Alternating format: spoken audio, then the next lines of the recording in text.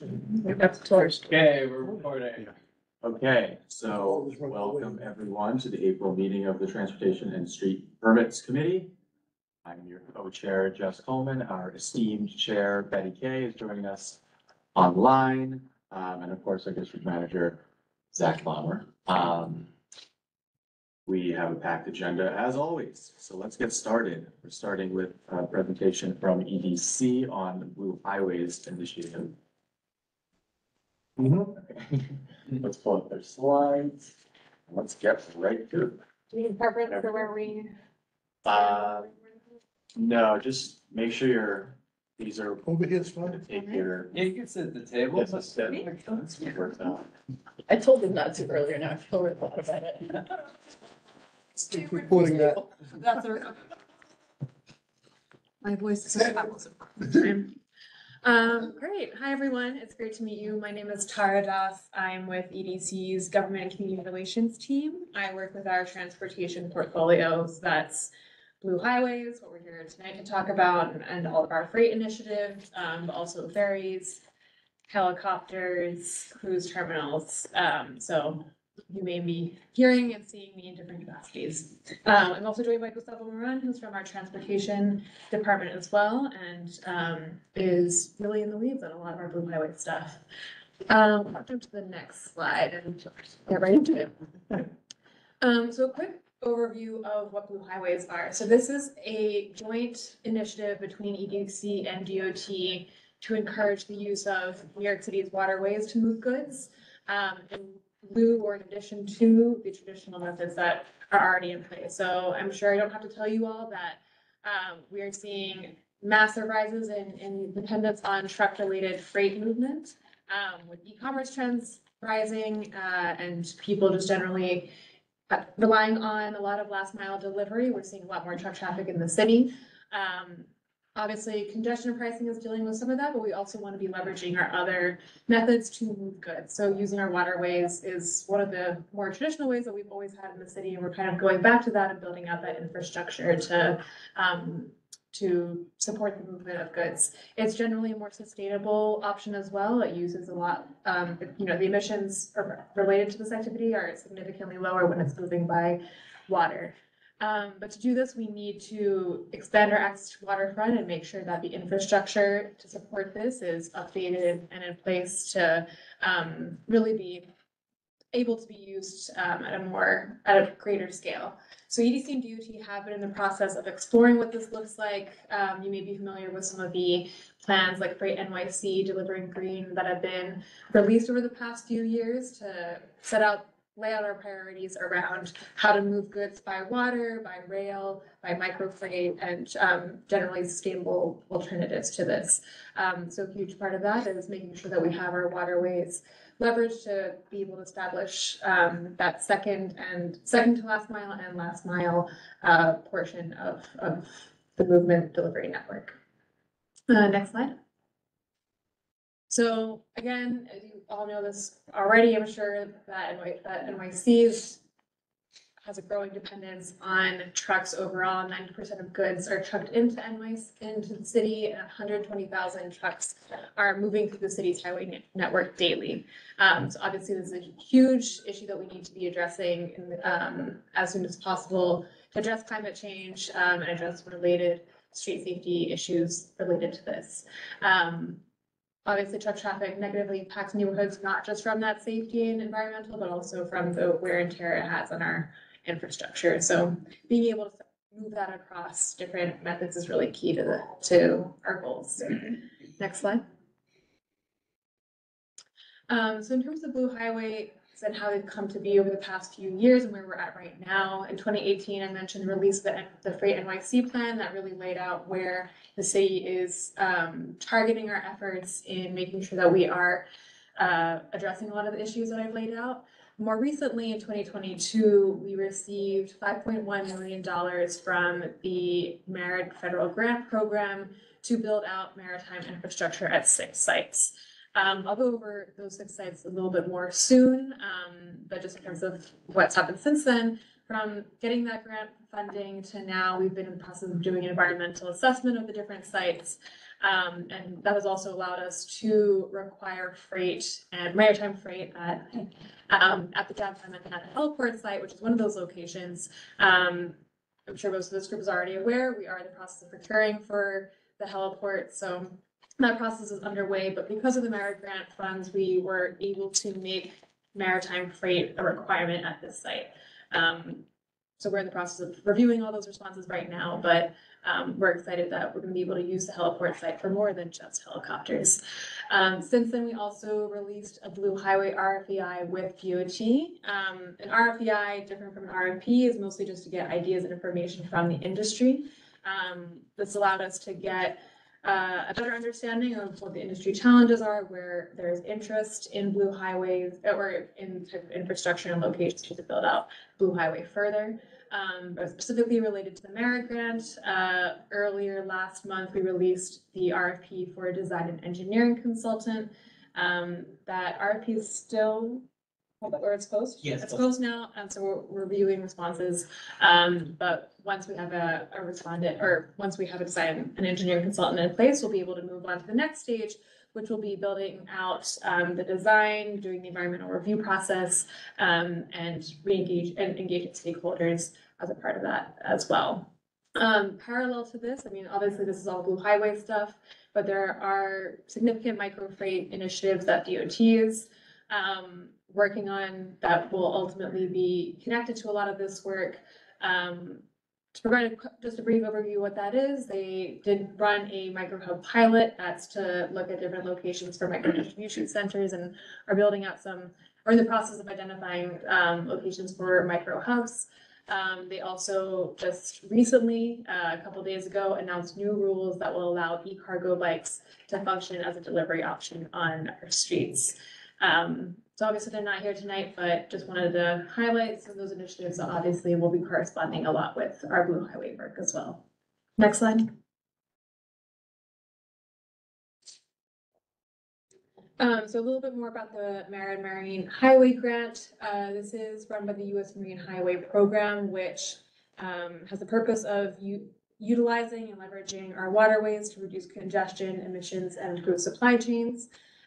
The purpose of this grant is to fund projects like this one, to facilitate the waterborne freight and micro distribution methods at marine facilities. So the primary focus of this type of thing is not to be, building massive warehouses on the waterfront by any means, but rather to use barges to transfer goods that would then go onto some sort of cargo bike. One of them is pictured on the right here, that would then do that last mile delivery portion. Next slide.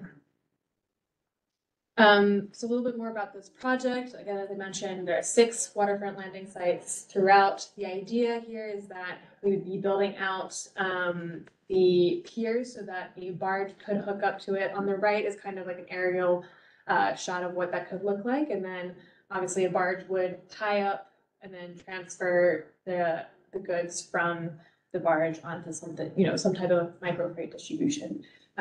So these sites that were selected have known interest by the freight industry and maritime operators.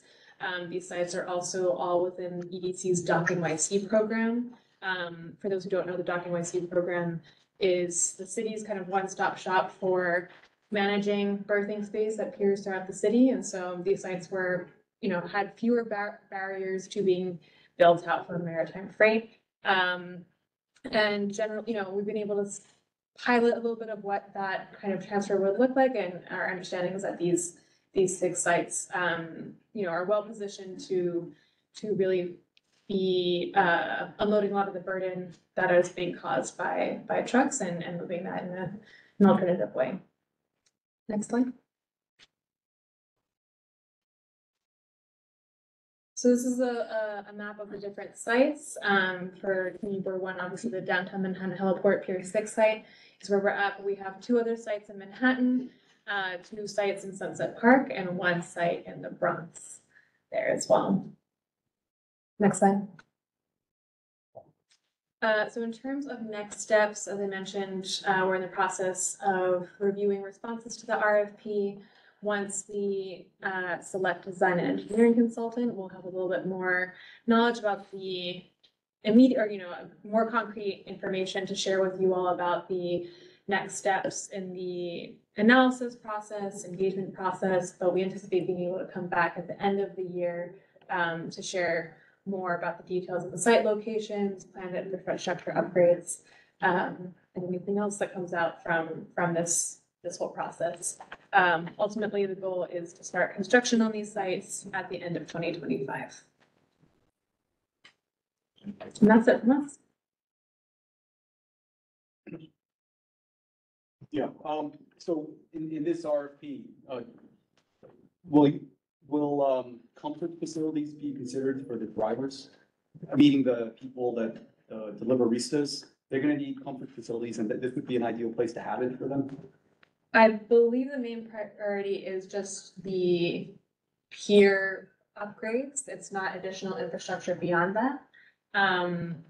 We would have to take that back as well, just to see what other opportunities there would be for something like that. But obviously, for now at least, that grant money is specifically, or the study is specifically for just the barge tie-up pier. I would think the porta stands, just like in construction sites, would be a simple stopgap solution until something else is or is not done, but that seems to be a no-brainer.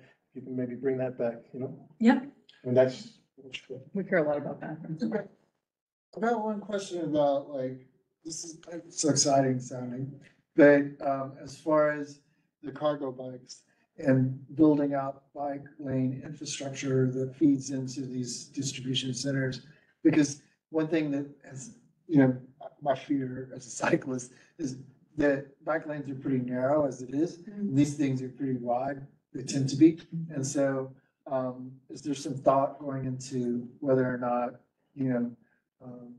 bike lane infrastructure will be more robust in these areas? Because it sounds like that's, the goal is to, like you said, to decrease truck traffic and that sort of thing. So, they're gonna need space to work on to deliver that, you know what I mean? Yeah, no, definitely. It's a great question. And I mean, as we mentioned, only just recently were these types of cargo bikes even fully regulated to be on the roads in general. Obviously, thinking through how that would be integrated with the bike lane network, I think is something that's being considered, but definitely more of DOT's domain. And, that's something I think they're And there are some streets like Reed Street, where it would be impossible to expand the bike lane because it's already enough, but so maybe on the streets where, wider streets, say Park Row or streets, or on an avenue, because there are some streets where I'm not saying for or against it, but there would be a danger on both ways because of still vans and trucks still have to, deliver. Is Amazon part of the delivery with the marine delivery, or they just? So these sites are purely just within the Dock and White Sea, they're city-owned sites. No, is Amazon one of the companies that, say, would take advantage, would take, because they're all trucks now, so would that be something, because they're the main delivery, for goods and services, so is that something that would, be part of, so that it would take away some of the trucks from the areas? Yeah, I mean, the idea of this is that it would be used by all players in the Cool. freight industry. Amazon's definitely testing and piloting out their own types of initiatives. They have their Rivian program. I was not here to speak about their projects, but they're definitely exploring this as well. And so, yeah, the ideal is that all of these players are using this. Thank you. I worked for half a second with lumpers, which is warehouses where trucks come, deposit their goods, and then another truck will come and pick them up. To keep track of the supply chain, essentially, they would have to align with certain with the methods, and very fascinating stuff. Would that occur in this situation, on the barge where they're sorting, or how is that managed? I assume, and I definitely want to come back with a more confirmed point on this, but I assume that probably wouldn't be happening at this scale in Manhattan, just because of the type of freight network we have here. The location in the Bronx is definitely closer to Hunts Point and the greater, freight movement that's happening up there. So potentially it could be, related to that site. Sunset Park, also, those two sites are relatively close to a lot of, the larger food centers around South Brooklyn too. So I have to come back to you with the specifics on that, but that would probably be something that would be more, related to those sites. Larger spaces. Yeah. Yeah, this may be the same question, and apologies if I'm misunderstanding something, but if we're trying to get trucks off the roads, so we're trying to replace trucks with these waterways, where are the goods being transferred from the trucks onto these waterways? Like, where's that happening? It's related. So I think like an example which we piloted, was it last year at Pier 17, was moving Manhattan Beer's goods from the Bronx to Lower Manhattan. If you think about, a restaurant or bar that would probably need beer, alcohol, whatever, delivered from a major distribution site. So the truck would come from, let's say it's coming from upstate New York, go to Hunts Point, that then it would transfer onto a marine barge, move its way down to Lower Manhattan, move on to a cargo bike, and then get delivered. I mean, as an example, Yeah. but that's sort of the type of thing. So those sites that you showed us are also gonna serve as places where this stuff is put onto it's not just where they're let off, because, I mean, the ones in Manhattan, for example, you don't want trucks coming into Manhattan and then loading them onto the waterways there, because that would defeat the purpose, right? So it's only the sites I that, mean, so you're saying in terms of like where the freight is moving, is it just coming in? Yeah. Is it also where's moving it out? coming in? Yeah. I mean, I think a lot of that will kind of be in terms of like where that freight movement is happening will be determined once these are built in the first place. But I think like what we're seeing, like if you think about what movement that's already happening now is pretty much just like anything that's like getting on a truck in one direction is gonna be going on water. And so if it's like, I think most of the freight movement that we're seeing, that would probably is more coming into Manhattan than it is going out. We're not seeing large amounts of distribution coming out of Manhattan as much as we are seeing coming in. I think that's the best of a description I can give right now, just because we're so early in this process and we don't have as much specifics around the levels of freight that will be moving in this today. Let's do Eric first. I foresee that they're gonna want to have the pickup cargo. It's not gonna just be one way, because if you're gonna bring a barge with goods, commodities for people, let's say Amazon users, they're gonna come off, but you're gonna have an empty vessel. There would be a need. I mean, you already have the ship there, before it goes back to, let's say, the Bronx, or that example you had. It doesn't want to travel empty. It's already a fixed cost. So I do anticipate some return travel, some goods coming back. And then also there will be some need for some warehousing. Not everything's going to be able to be delivered, exactly and precise. Some waiting time for the barge, let's say it's every 5 hours. I'm just throwing that out. There will be some time where goods will need to be stored. So please consider that in the RFP, that you will need some storage area. Also, as we were talking about last month, maybe the charging facility, something, right? Yeah, the e-charging facility for the cyclists, for the delivery. Yeah. Right. Yep. So, and then I'm also worried that if this is gonna be a main point where, deliveristas and their large cargo bikes are coming, it will be treacherous for pedestrians and other cyclists. So. Yeah. Okay.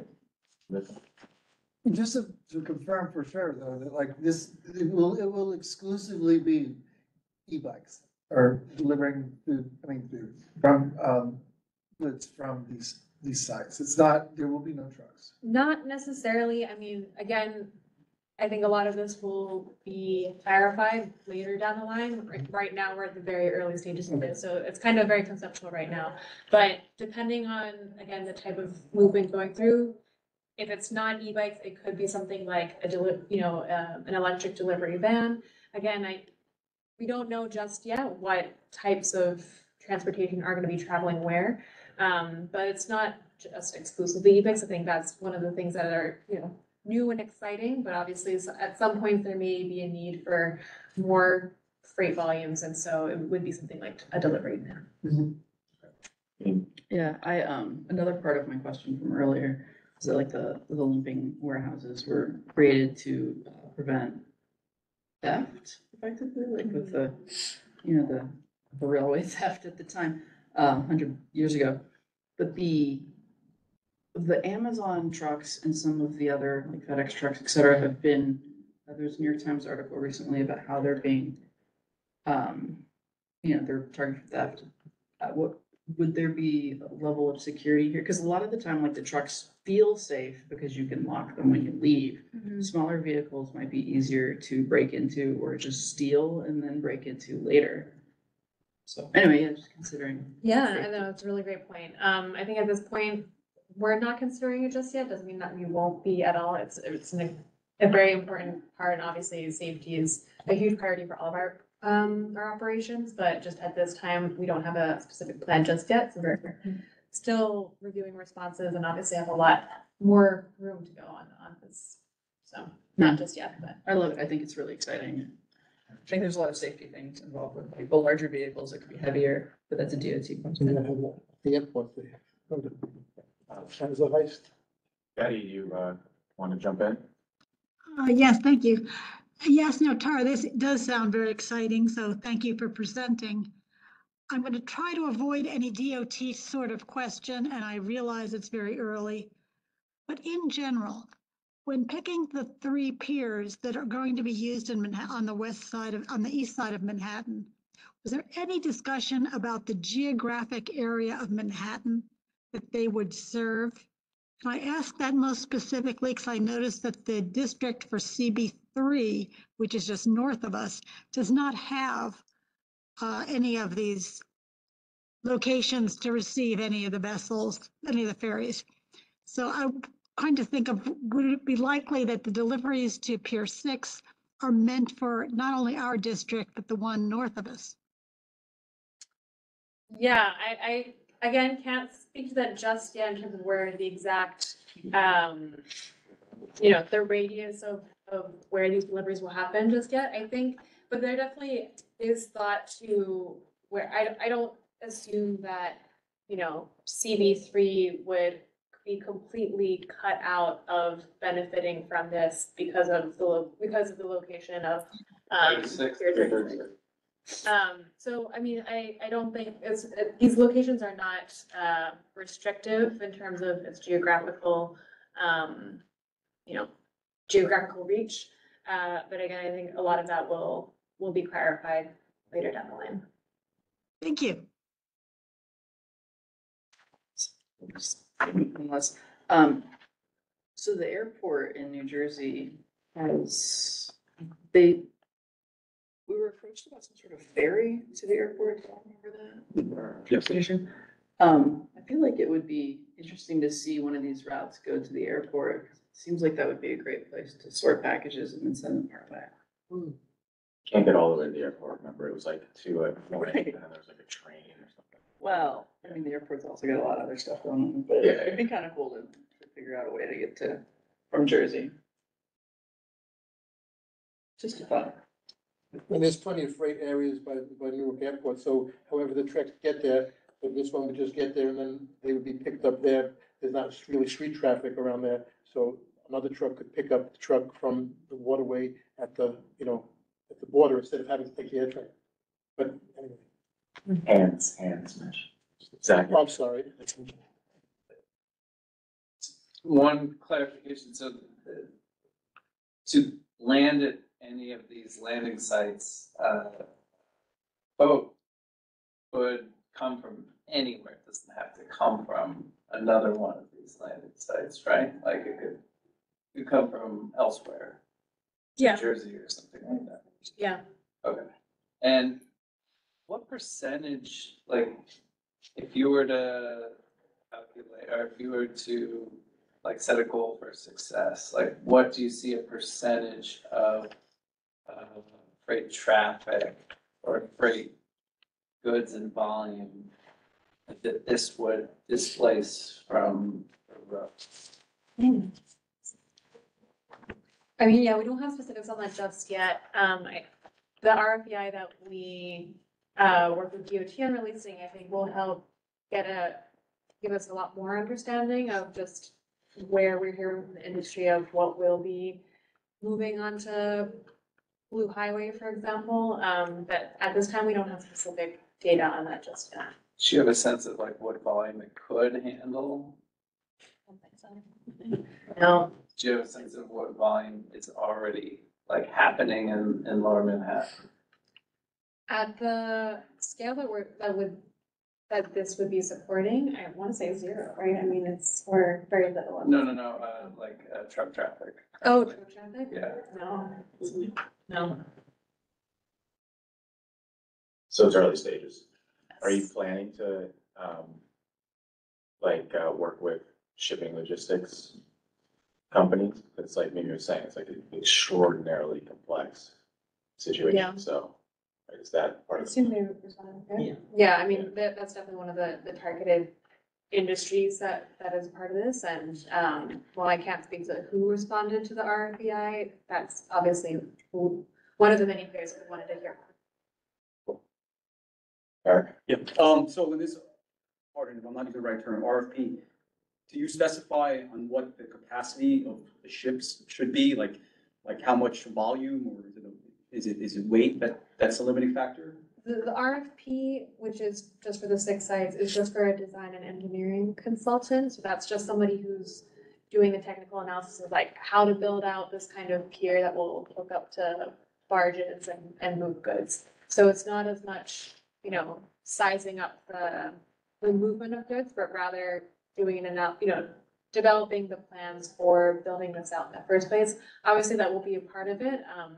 But the consultant is more of like an engineering design. But the RFBI that means request for information. That is who we want, that is the vehicle that we use to hear from the stream. Okay. That explains the distinction a bit. Maybe, because then I'm thinking that if this RFPI, there has to be some specifications on what the pier, the loads for the pier and what type of ships, or, how large the moorings would be or how deep they are, but that would be determined later. So that will be determined by the engineering design consultant that's brought on to the RFP. I know there's a lot of technical acronyms here, but yes, that would. Anything else? Betty, anything else? Can we ask them to come back when they have more? Yeah, we definitely want to come back. I think I mentioned the timeline, like end of the year, when we have more about, what the consultant has been working on, what their findings are, and what the plan is. And is Kate online? Yes, you should. Okay. Just sounds like it was good joint effort. Okay, thank you. I'm excited to see what you guys come up with. This is really cool. Yeah. I'm excited. Yeah. Thanks for having us. Thank you very much. Appreciate it. Thanks. Okay.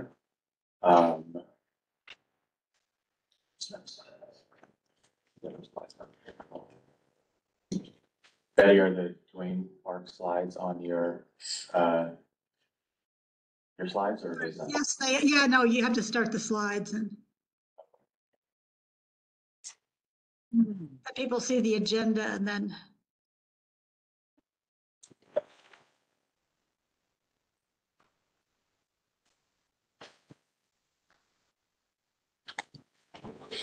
And,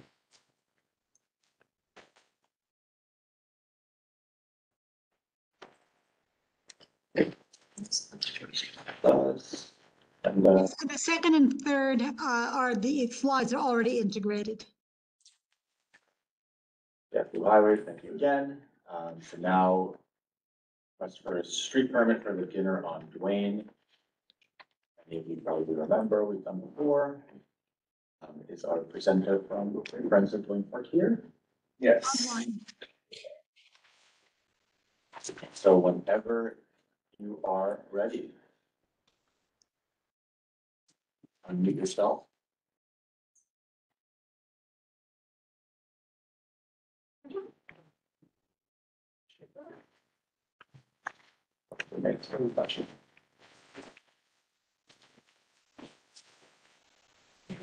Hello, can you hear me? Yes. Great, thank you. Thanks so much. Hello, everybody. Good evening. Nice to see you. My name is Bettina Teodoro, and I'm a board member of the Friends of Dwayne Park and the chair of Dinner on Dwayne, which is now entering its 3rd year. I'm here today to thank CB1 for your past support of our event and to ask once again for a resolution in support of our application for a permit to close Duane Street between Greenwich and Hudson Streets on September 15, 2024. May I please have the first slide? So this is just this is the homepage of our website at duanepark.org. Just to tell you a little bit about our organization. We are an all-volunteer organization. We help maintain Duane Park as well as Tribeca Park further north on Beach Street.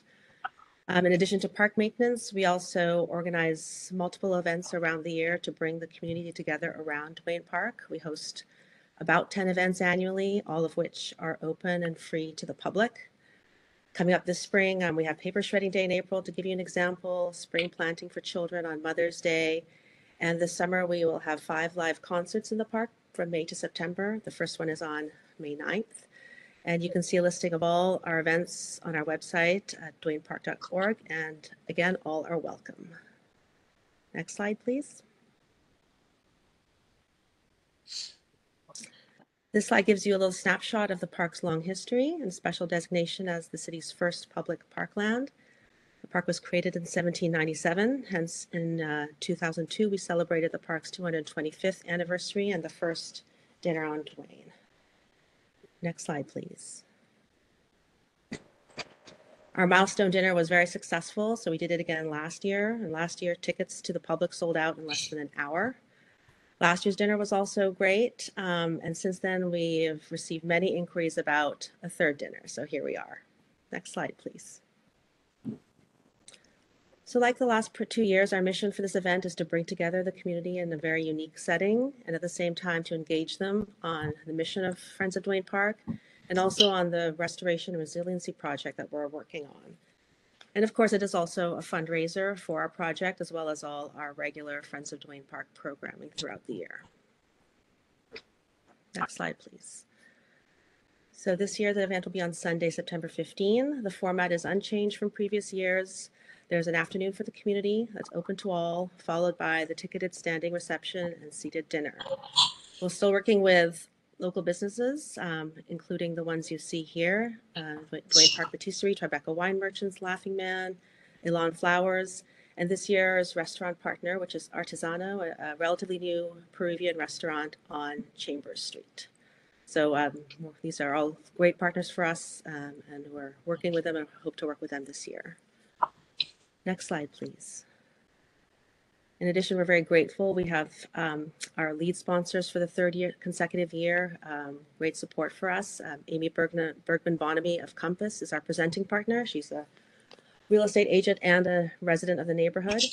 American Express, which has a history in the neighborhood, and also 60 Hudson, which is the Western Union building, which last year also was, we had to pivot and move our event indoors at the last minute because of rain, and they graciously provided us with an indoor space to host our event. Next slide, please. So this is the more details about our program on the 15th. Starting at noon, we'll have some live music with small amplification within the park throughout the afternoon, as well as lemonade and cookies for children. And we'll also be doing public engagement on the restoration project. We'll have an information table, renderings, designs, and also a temporary asphalt treatment to show the extended footprint of the park so that people can see how it will look like. And then at 4, we have the cocktail reception, followed by the dinner. Next slide, please. Our SAPO application, we filed it last year, and then when we didn't need the permit because we went indoors, so we changed the date. So nothing has changed. We are requesting street closure of both sides of Duane from 8 a.m. to 11 p.m. on the 15th. Sidewalks will remain open to the public. We have a few tents for the kitchen operations and check-in, some amplified sound, and a generator. We have very good relationships with all the neighbors on the block, residential and commercial, and have received no objections to any aspect of our event. Next slide, please. And this is our site plan. It remains unchanged from last year. I did send a larger one in case the thumbnail is too small and you'd like to see it later on in its entirety. But this shows just the general plan of the street of Duane Street between Greenwich and Hudson. Next slide, please. And this is just an overview of the permitting timeline. We filed already the SAPO application in last March. The other permits will be filed later this summer. The SLA one-day permit, our sound permit, our generator permit. Tickets will go on sale June 1. They are $500 per person, and the proceeds go to Friends of Duane Park.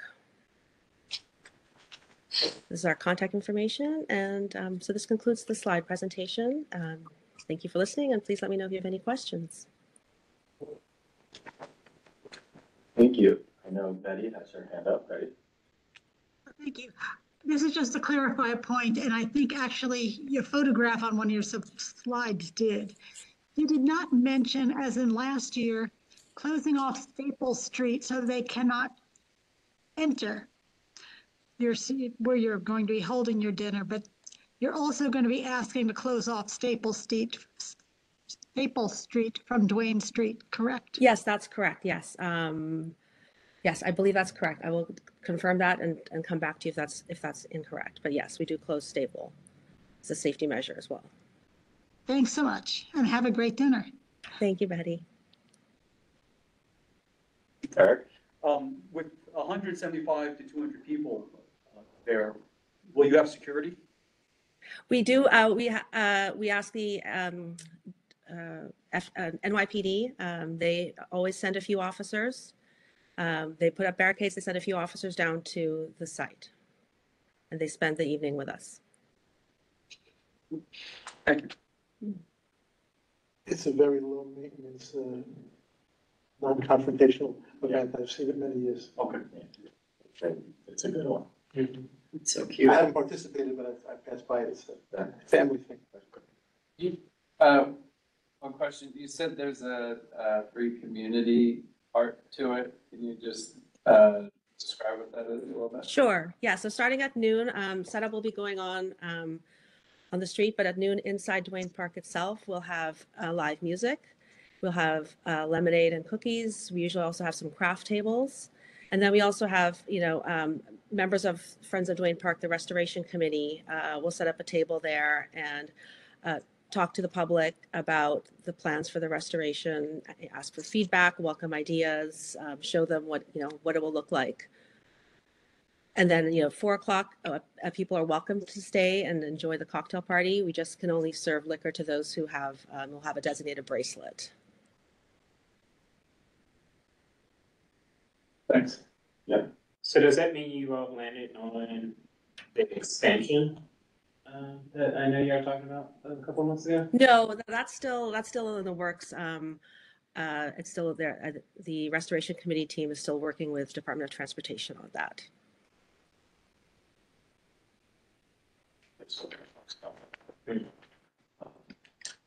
Anything else? If not, we have a resolution. It will be resolved.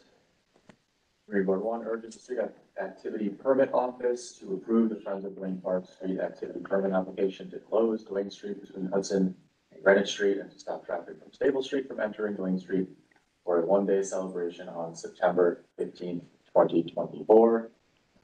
Questions? We'll take a motion. Second. Well, I think you have to make the Motion to do the thing. Second. All right. We'll do it by affirmation. No room. Any opposed? Eagles? Any abstentions? And then we'll do Betty online. Betty, how do you vote? Yes. Okay. Motion passes. That's right. This way a little bit. Oops. So just gonna get to the Yeah. Just give us a moment while we.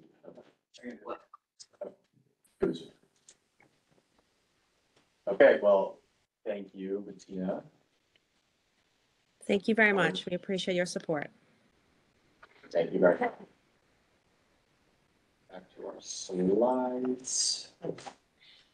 Moving right along, folks.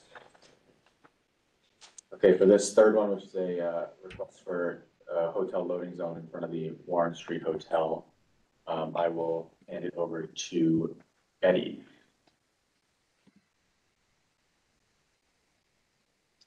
Actually, this can be turned over to the presenters about their about their request.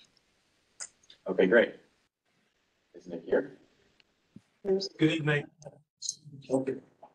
I believe we have our attorney Frank Angelino here as well. I think he just wanted to introduce himself. And then I sent over the presentation to Mr. Bomber, so I was hoping to run through that. Okay. This is Frank Angelino. Can you hear me? Yes. Good evening, everyone. As I said, Frank Angelino. I represent the Warren Street Hotel, which is newly opened in February on Warren Street, 11 stories, a boutique hotel, 69 rooms plus supportive services. The application before you is a referral from the Borough Commissioner of the Department of Transportation for a loading zone in front of the Warren Street Hotel, to have a hotel loading zone in order to reduce congestion on the street and to facilitate loading and unloading briefly for the hotel. As you just heard, Paul Hamby is the general manager of the hotel and will make the presentation along with Paul Underhill, who is one of the representatives of the ownership of the hotel. And that's basically the application, because we are less than 100 rooms, and the DOT, which has jurisdiction over hotel loading zones of greater than 100 rooms, refers the matter when it's less than 100 rooms to the local community board for their advisory recommendation. And with that, I turn it over to Nick Hamby. Actually, this is Paul Underhill. I'm responsible for the Ferndale development in New York City, and I've had the opportunity of working in the past for the Crosby Street Hotel and also the Whitby Hotel. And one of the important things we've found is the requirement to work very closely with the community. And I believe that you'll find that we have a group here that is going to work very closely with you. Nick Hamby was hired by the hotel specifically to oversee the responsibility for this. And I'd like to pass this over to Nick to give you a quick overview of the project. Thank you, Paul. Good evening, everybody. I'm also joined by Marion, who's our assistant GM here. So we opened on February 1st. The first slide here just shows that we have a number of hotels in London, 8 in total. And we now have 3 hotels in New York. Next slide, please. So you can see on the map where we are, obviously 86 Warren Street between Greenwich and West Broadway. Next slide, please. So outline of the application. So we opened February 1st. We have 69 rooms, suites and residences with 150-seat restaurant, private dining room, and a drawing room. So the hotel loading zone will permit servicing of the Warren Street Hotel by car, taxi, delivery vans without creating any double parking or congestion on the street. The loading zone would be supervised by Warren Street Hotel staff to ensure that it functions only as a drop-off zone, that vehicles don't stay within the loading zone any longer than is necessary to service the hotel. I've been obviously planning the opening of the hotel for a number of years and have worked closely with our direct neighbours, especially at 80 Warren Street and 92 Warren Street, and neighbours from both properties have sent over a letter of support to Mr. Bomber, which I believe he will have received this week. I'd just like to note that one of the neighbours directly east of us at 80 Warren, the neighbours who sent the letter, they live on the first floor, and so are most affected by the deliveries at the hotel. So they're in support of the loading zone as long as it starts further west away from the property line. And 92 Warren, which is to the west of us, they only have a lobby of their residential building on the first floor, and they have sent a letter of support for the loading zone. Next slide, please. So just to give you a brief outline of what we're experiencing and what we expected prior to opening, and this is also based on our other two properties, Crosby Street and Whitby, and the Whitby Hotel. So we'll have up to 60 guests check in per day, requiring transportation, quite often in the form of a limousine, a private car, or a taxi. With a busy bar and restaurant. We've only been open 8 weeks, but we're already busy this evening, averaging around 300 covers a day. And many of our guests often require transportation, especially on an evening like this where we've got a lot of rain. In order to service our guests, we require a large number of daily deliveries of food, liquor and supplies. We have maintenance contracts which require vendors to park in front of the hotel. And we estimated 20 to 30 vehicles a day, and that's what we're currently experiencing. We're part of the 5 Diamond set in Manhattan in order to provide the expected service to our clientele. Our guests expect to have the possibility to be dropped off at the entrance of the hotel, not in the traffic lane. All of the above require the ability to park in front of the hotel for a short period. A hotel loading zone would relieve the traffic issues and ultimately create a safer environment for the residents of Warren Street. Furthermore, the loading zone would protect the cycle lane, which runs next to the traffic lane. Next slide, please. I thought I'd put a couple of photos in for those who haven't made it over to the hotel yet, but it's a very colourful, kind of quintessentially a British hotel. Next slide, please. These are a couple of photos of the rooms in the hotel. Slide, please. That's one of the suites on the 7th floor. Next slide, please. That's the hotel lobby looking into the bar and restaurant. Next slide, please. And the part of the dining room in the restaurant. Next slide, please. So as with our sister hotels, the Crosby opened in 2009 and the Whitby in 2017. There's also only one lane of traffic and parking on either side. And both those hotels were granted a loading zone from the community boards as they have less than 100 rooms as well. And to avoid having guests dropped off in the middle lane, and the hotels do a good job of managing the hotel loading zones there. Whilst we don't have 100 rooms, the minimum requirement for the city, as Frank Angelino mentioned, we very much run an operation that would benefit from a loading zone. Below is just a recap of the number of guests and vendors. Next slide, please. So bird's eye view, you can see where the hotel is located with the red arrow indicating the 45 feet of the 72 foot frontage. This is what was granted at the Whitby Hotel up in Midtown. And you can see it starts further west away from 80 Warren Street, taking into consideration our neighbors, Kenny Cummings and Deborah Treisman, who live on the first floor. Next slide, please.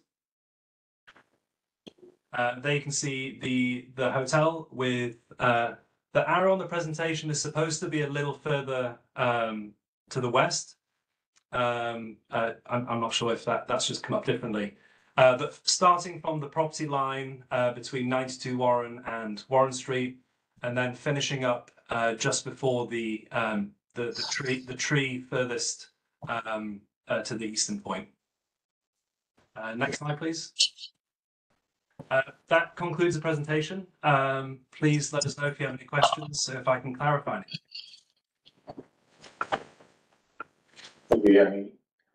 In your other locations that have a bike lane by the loading zone, are they also supervised, and do the supervisors prevent double parking into the bike lane? Because we would prefer that. Yes, we have a manager on duty. We have a manager on duty at the hotel 24/7, and a fire safety director on the property 24/7, and cameras at the front of the hotel. So right now we're very much on top of it. We've been coaching our vendors on proper etiquette in front of the hotel, making sure that they stop in front of the hotel where possible. Currently, the street is zoned for is truck loading currently from Monday through Saturday, 7 a.m. to 7 p.m. And then residential parking 7 p.m. through the night and on Sundays. So we're very conscious of A, the cycle lane, and B, when deliveries do arrive, that they're directed into an available spot during delivery hours. Now we have deliveries throughout the day, and obviously with the licensing committee, we have our stipulations on when we can have trash pickup, recycling pickup. That generally happens between 10 p.m. and 1 a.m. At that time, the space in front of the hotel is residential parking. And so quite often the truck has to stop in the middle of the street, blocking the traffic, and quite often in the cycle lane, unless we've asked them to move and keep it clear. Okay, yeah, it'd be great if y'all can make sure that if there is a loading space, that the bike lane would stay clear, and to usher the passengers out safely without injuring a cyclist. Absolutely. And the way we can do that is we can encourage our doorman to open the doors of taxis, black cabs from the hotel side rather than on the cycle path. That sounds great. Thank you. Is the 45 Hey, feet, Jess, could you go through a few photos first? I think it'll clarify some of this for the committee members. Okay, sorry about that. Yeah, go ahead.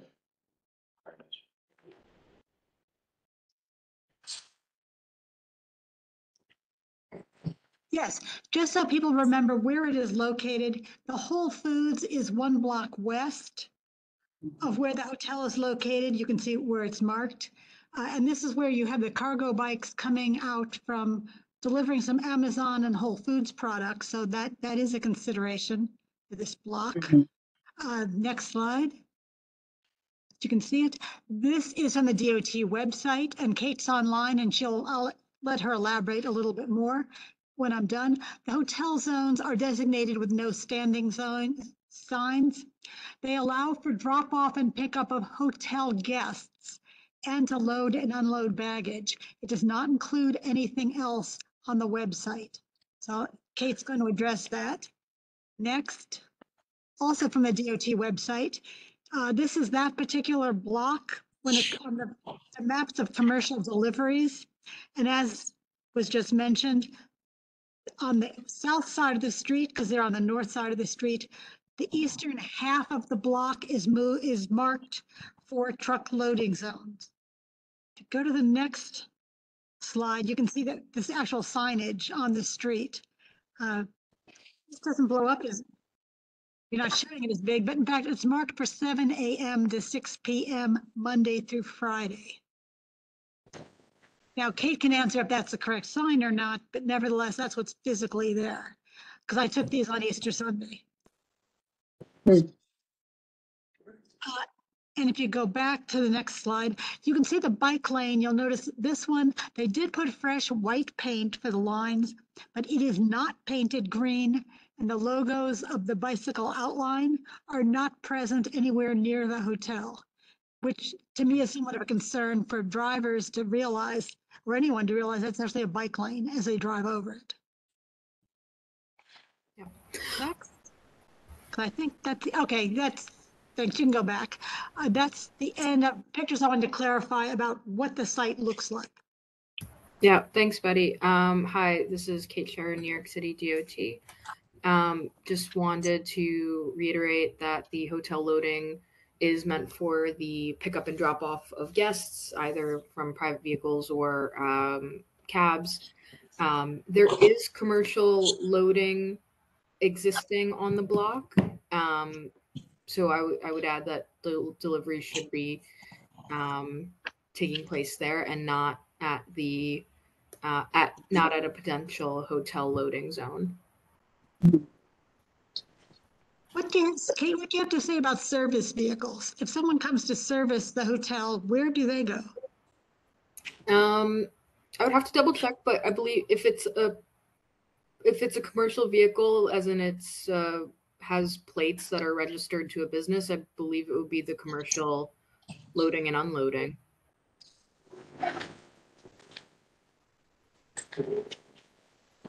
Thank you, Kate. Mhm. Mitch, back to your question. Yeah, so it's supposed to be 45 feet. I mean, I support the principle of it. To me, is that 4 parking spots or 3? What do you guys, I don't know. but could you- DOT counts it as 2 parking spots. It's not 2 parking spots.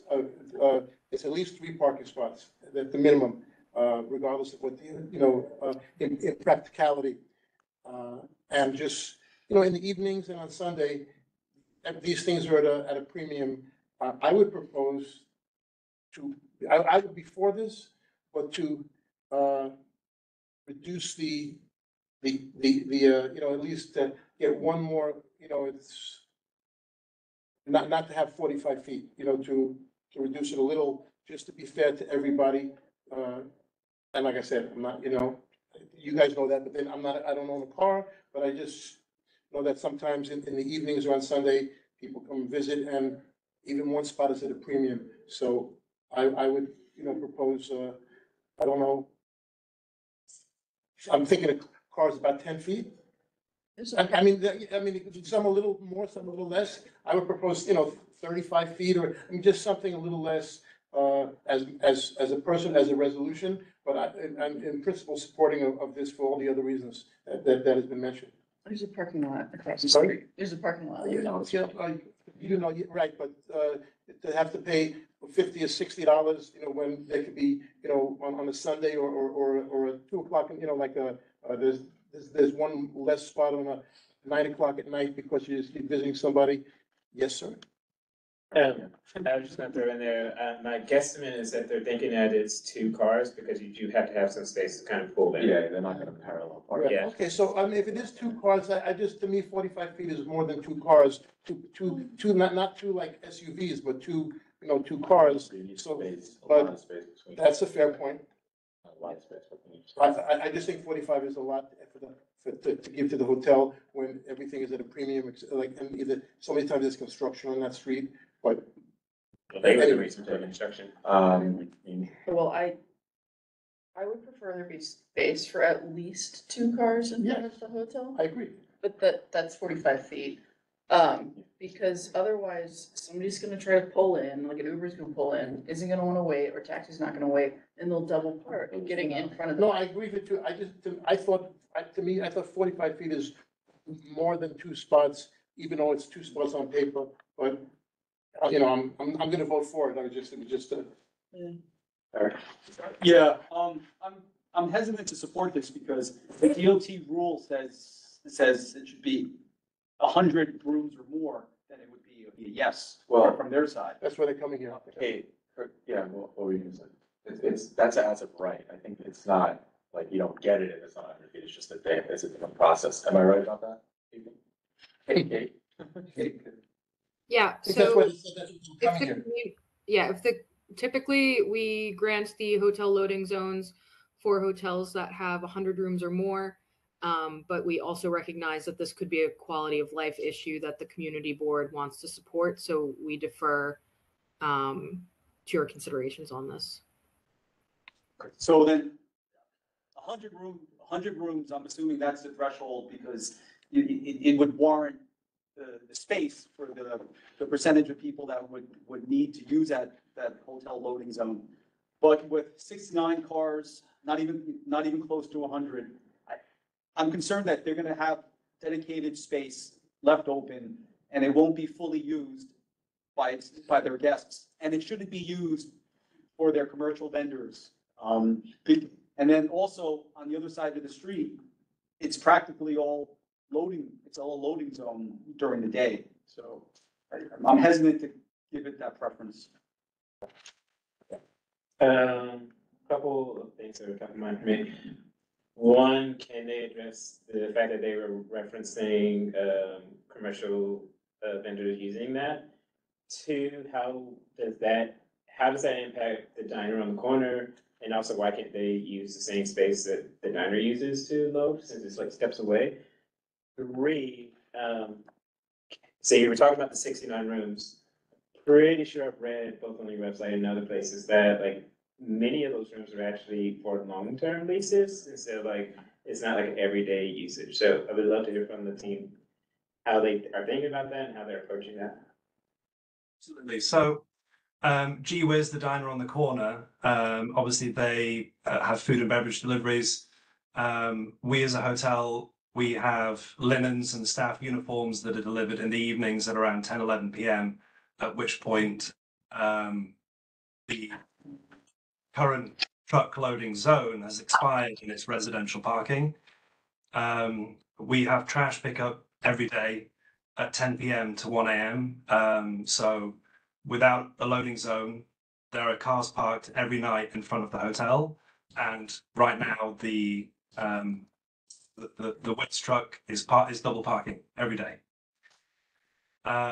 And with regards to the top 3 floors of the hotel, they are for they're classed as residences. They're part of Warren Street Hotel for 30 days or longer. And the rest of the hotel, the 57 rooms and suites, we have as transient business. And I ran through in the presentation how many deliveries and how many vendors we have and the number of guests arriving in the hotel as well. And regardless of the fact if someone is staying in a residence, the majority of our guests do have a car that will pick them up from the hotel, or they will use a cab that will come and pick them up from the hotel. I'd just like to point out as well that as a hotel, we have a limousine service that we work with, and we only allow them to arrive a maximum of 10 minutes before the guests get picked up at the hotel. So we do not have the other 2 hotels kind of black SUVs idling outside the hotel. We're very conscious of that, and we've spoken to our neighbors about that who had concerns. I'm sorry if I missed any of the other questions there. No, I think I answered them. To be honest, I would like to actually add to the resolution that like we actually specify that they don't use it for vendor parking, because that's not what hotel zoning is for. And I don't want to see it become that. I don't think it justifies vendor parking with the garbage trucks or getting linens, et cetera, delivered, or any of the other stuff, seeing that the other companies and cars, and there is space for vendor parking. Could I assume that none of you guys and women would be in favor of Hey reducing? guys, but, you know, can we let people whose hands are up online speak as well? Yeah, sorry. Yes, that's done. Neglected to look. Who do we have? Tammy. Okay, Tammy. I was trying to be patient. It's me. Betty also has her hand up, as well as Marianne Braverman. Thank you very much for the presentation. I would like to ask 3 questions. First of all, do you have any plans now, or would you be willing to go on record saying that you will not turn the hotel loading zone into Dine Out New York City? Absolutely, we will not turn the loading zone into Dine Out City. Because my concern, obviously, roadway cafes are allowed in hotel loading zones. So that would be one of the things, whereas right now you couldn't put it there during the commercial parking during the hours, but you could put it there afterwards, I believe, if I understand the rules on the setup area. We'll happily go on record that we would not do that. Okay. On the basis that we're asking for a loading zone for the reasons stipulated in the presentation, and that's based on our experience at our other 2 hotels. And at neither of those hotels have we put a dine out in the loading zone. So that would be something that we would put in the resolution, I would assume, for the committee. I leave it to theirs, but to denote that. And did you already send letters of support from the neighboring businesses? I do echo the concerns that are raised about the amount of parking that we have and what we're doing to the commercial spaces that are available for deliveries. I denote that because on the corner where Gee Whiz is, they have taken off the commercial parking because they do have roadbed dining. So we have lost already roadbed dining on the Warren Street side of, we have lost the commercial availability for parking over on that side. So the street is already shrinking, and trying to find a way to balance that with the needs of the people to be dropped off safely, and obviously the needs for the bicyclists to not be run over is paramount. I would say that I question the 45 feet, whether maybe that could be shrunk just a little bit. And that's a question I'd love to be answered either by Kate or someone else, because we're talking 57 rooms. We're not talking, 100, so to speak. So the roadbed dining, thank you for the confirmation. I haven't seen a letter come in about the local support for the removal of the commercial parking, which would be something I'd like to see. And then lastly, sir, your choice to have your garbage pickup between 10 p.m. and 1 a.m. is a choice that is made. I would suffice to tell you that it would be better if those pickups were done during the commercial parking hours, which is 7 a.m. to 7 p.m. or 6 p.m., which would then actually not also affect having a loud garbage truck waking up the neighbors. So I appreciate that you have a loading dock issue, so to speak, and you have troubles with the garbage pickup, but it's a fairly quiet block in the evenings, not that heavily trafficked because it's mostly residential above the ground floor. So I would question as to why you can't do garbage pickup between the commercial hours that are available to you on the street. Obviously based the operation of the hotel based on Crosby Street and the Whitby Hotel, and the issue is that our garbage vendors do not start until for commercial late in the evening. And so when we were with the licensing committee, we agreed with them that 10 p.m. to 1 a.m. would work because we'd already spoken to our garbage pickup company, who had said that would be the earliest they could come and pick up. At the other hotels, it happens in the middle of the night between 1 a.m. and 5 a.m. And we were already very conscious of our neighbours. And when we went to the licensing committee, explained that to them. And hence the reason why our commercial waste gets picked up between 10 and 1.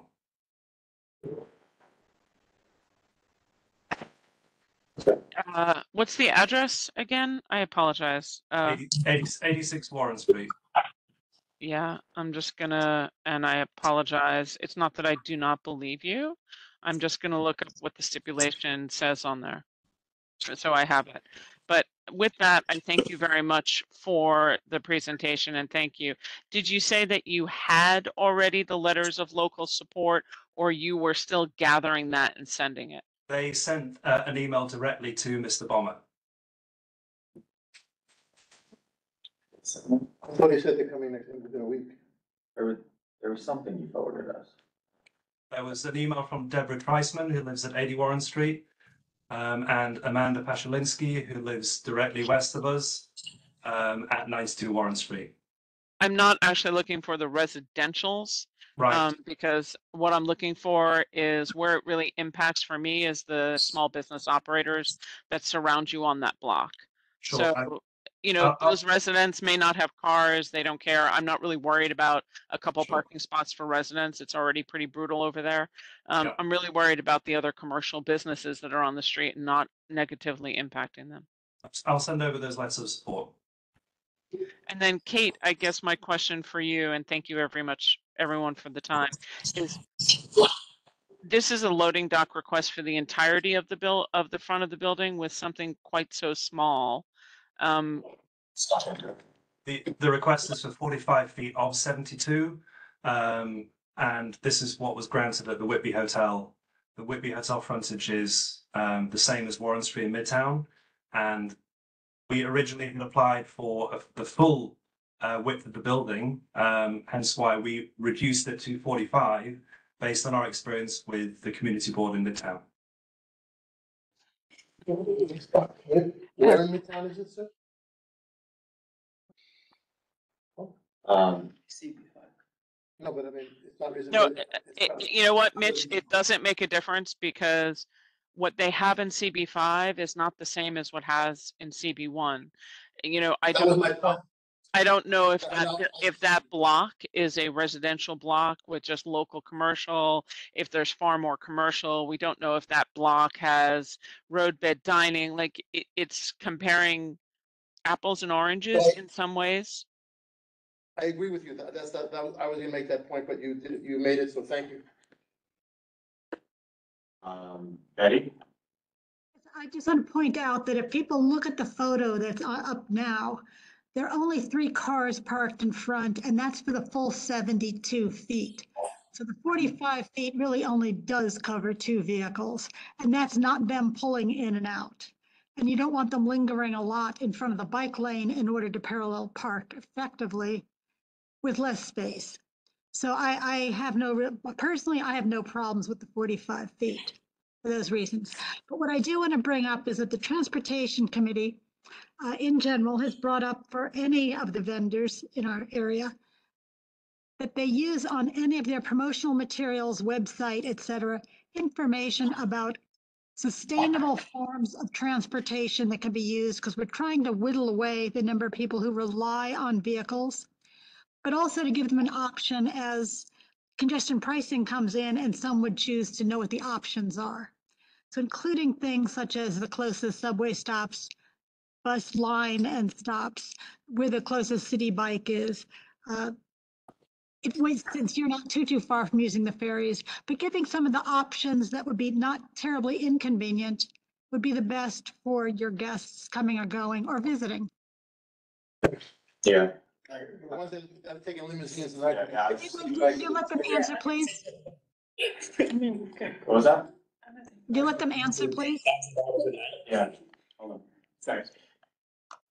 Thank you for that. Absolutely. And the limousine company that we use already has electric vehicles. Our concierge has been working on a local guide, which includes the subway stops, includes the ferries. And that information is in the rooms as well in the compendium. Thank you. Yeah. Please discourage your guests from using limousines. You are in one of the most transit-rich areas in the world. So please discourage them from using any vehicle, even if it's electric. Yes, Mitch? Oh, I'm saying, somebody's paying $1,000 a night, they're gonna use whatever they want. It's a nice thought, but.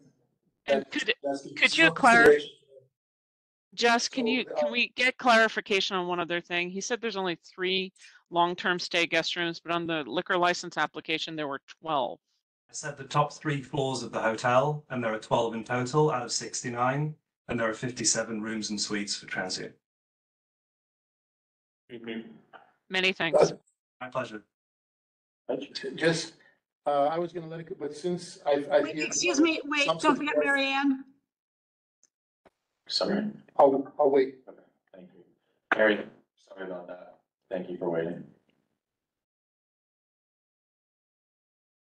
I raised my hand a while back when we were talking about managing the activity in that space if there is a loading zone, because of all the different things that are happening right there. And I think what I heard was that you have 2 people inside the building who would have cameras looking out, but you're going to need people for most of the daylight hours, I would think, out there, making sure that vehicles are not blocking the bike lane, and also leaving line of sight. That's one of the difficult things with bicycles.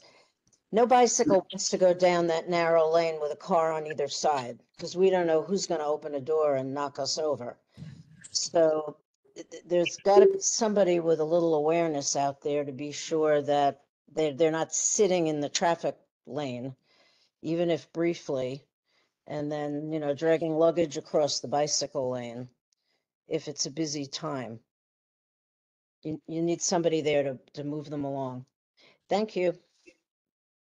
So to clarify we have a full team of doormen who are stationed outside. We have the canopy there to keep them dry. They cover the door every day from 7 a.m. until 10 p.m. After 10 p.m. we have our night manager and night front desk agent who are there to keep an eye on the front of the hotel. And from 3 a.m. we have our goods receivers who are there at the service entrance of the hotel, ensuring that all of our delivery drivers are not idling and turning off their engines after 3 minutes. Great. And we really worked so hard, especially with Deborah and Kenny, who are at 80 Warren, with our vendors. Because there's a slight slope on Warren Street, they automatically pull up in front of 80 Warren because it's easier then to take deliveries down. So we've really worked with our neighbours in order to listen to them, work with our vendors, and try and improve the experience and quality of life on the street. Okay, as long as the doormen understand that they need to watch out, beyond just the guests getting in. Absolutely. That's what I'm trying to point out. Thank you. Mitch? Yeah, I was gonna kind of let it go, but happy that Tammy echoed one or two of the points that I had made before, so I would like to bring back of shrinking by a little, at least to put it on the table. Mitch, can I clarify a couple things? Yes. And I apologize, gentlemen, because I did pull up the liquor license application. It said delivery of goods and services, 6 a.m. to 5 p.m., generally with evening delivery of linens.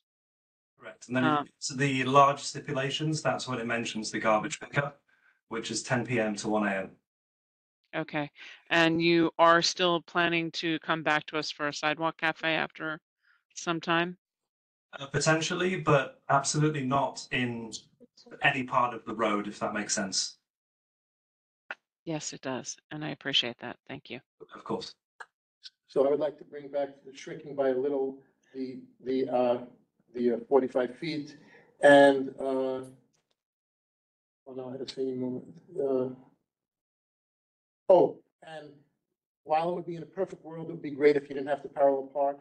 But I mean, that's the reality in New York. I mean, you have to parallel park, and to take extra feet because you don't want to have parallel parking. To me, that's kind of real elitism. And, everything else about protecting for the bike lane, I'm in favor of all that other things, but not wanting parallel parking. So to increase the space, I mean, I think that's, I want to say selfish is the wrong word because I respect everybody here, but I think that's going one step a little too far. Well, I mean, it's just reality. I mean, if a Uber has to parallel park in order to drop someone off for 30 seconds, I'm confident in saying that over the course of a year, 0 Ubers will do that. Right. So they will sit in the bike lane and defeat the purpose of the loading zone altogether. But they have to wait on the corner, if there's 2 spots or 3 spots. I mean, okay, There's a diner. Yeah. Okay. I think inevitably there will be cars blocking the bike lane.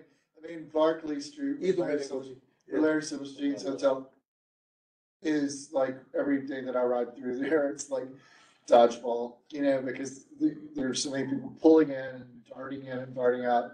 If the number of cars that they say are going to be coming to the hotel daily, it's gonna happen. I'm just sort of resigned. I don't even think for the guests, excuse me, they were saying like 300 people at the, for the restaurant and the bar, they're gonna be having, I think it's gonna be turning into like a destination and more than just, there's not gonna be like 100 people like checking in, And it's just. Anyway. Hopefully it does become a destination. But, okay, so. But the parallel parking is, I mean, that's a, reality, there's gonna be blockage anyway. There's a difference between people parallel parking in order to keep their vehicle there for a night or longer and dropping people off, which is the point of the loading zone. Okay. But, I mean, what do people think? Would anyone else be in favor? Don't want to. Oh, yeah. Whatever the majority is, we serve in a democracy, barely. So Jess, do you want to go on to the next slide? Yes. So. Not that I haven't done this before, but I have. And what has to be clarified, I underlined those areas where the biggest decision has to be made. And is it does support, if, or is it does not support unless? Is why those words are underlined. And then I tried to cover what different people brought up in the bullet points below, and you can look at those quickly, but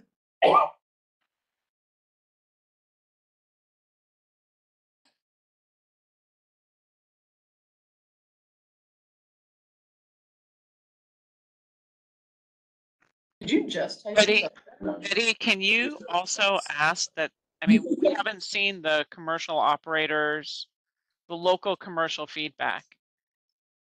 So I have concerns that the commercial, unless they have letters of support from the neighboring commercial operations. How would that space do them any good? Because they have the space in front of their own buildings. But not all of them do. That's kind of the thing. It's commercial parking. That's, I mean, that's the question. It was a hotbed in licensing for a couple different things, for hours, for this, for that. I'd just like to make sure that we are inclusive of the neighboring, and including the German school and the other neighboring businesses, to ensure that there is enough commercial parking left after roadbed dining and after a hotel loading zone for the other operators on the street. But this isn't taking away commercial loading. It is, Betty. It's taking away commercial parking. I don't understand how, but okay. Is it a loading zone or is it a parking zone? No, it's a parking zone. Is there more on the next slide? You can correct me, but I believe this hotel was built in a place where it used to be a parking lot. The building was for parking, correct? That's correct, yes. And there was only one parking space in the previous years. There was an entry into the car park and an entry out of the private car park.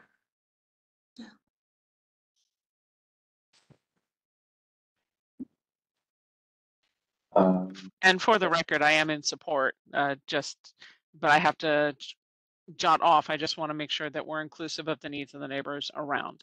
And thank everybody for the presentation. Have a wonderful day. Stay dry. Our pleasure. Thank you very much. It's the point of this last bullet on this slide to say, basically, we want to make sure they don't use it for, okay. Question? Wait, Jess, please make sure we straighten out with the underlined area to get the confirmed wording. I don't want to leave that hanging, so I don't know what it is.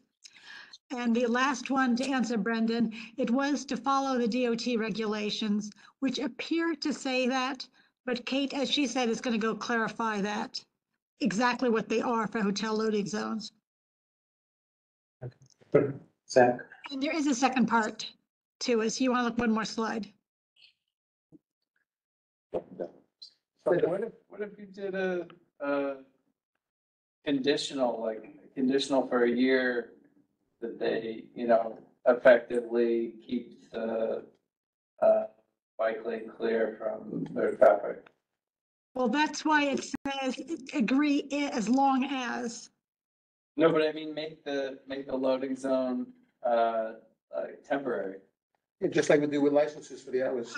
You really don't want to do that because you're just not really looked after. It's easier to look at the conditional and say, if they're blowing it over and over again, why wait a year?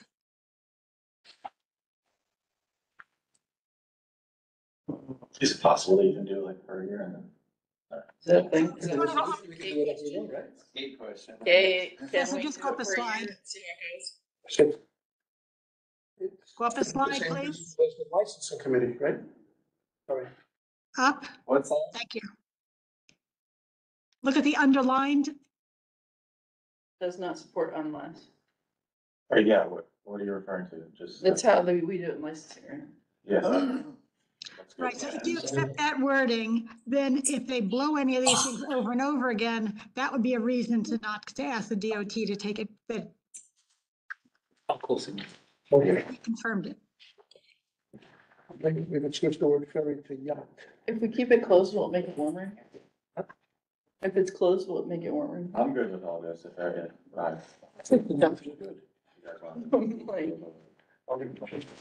don't know why we don't do only if for licensing as well, but that's what that will fight another day instead of no. That's Leaving the distance for in and less. yes. You're not gonna win that one.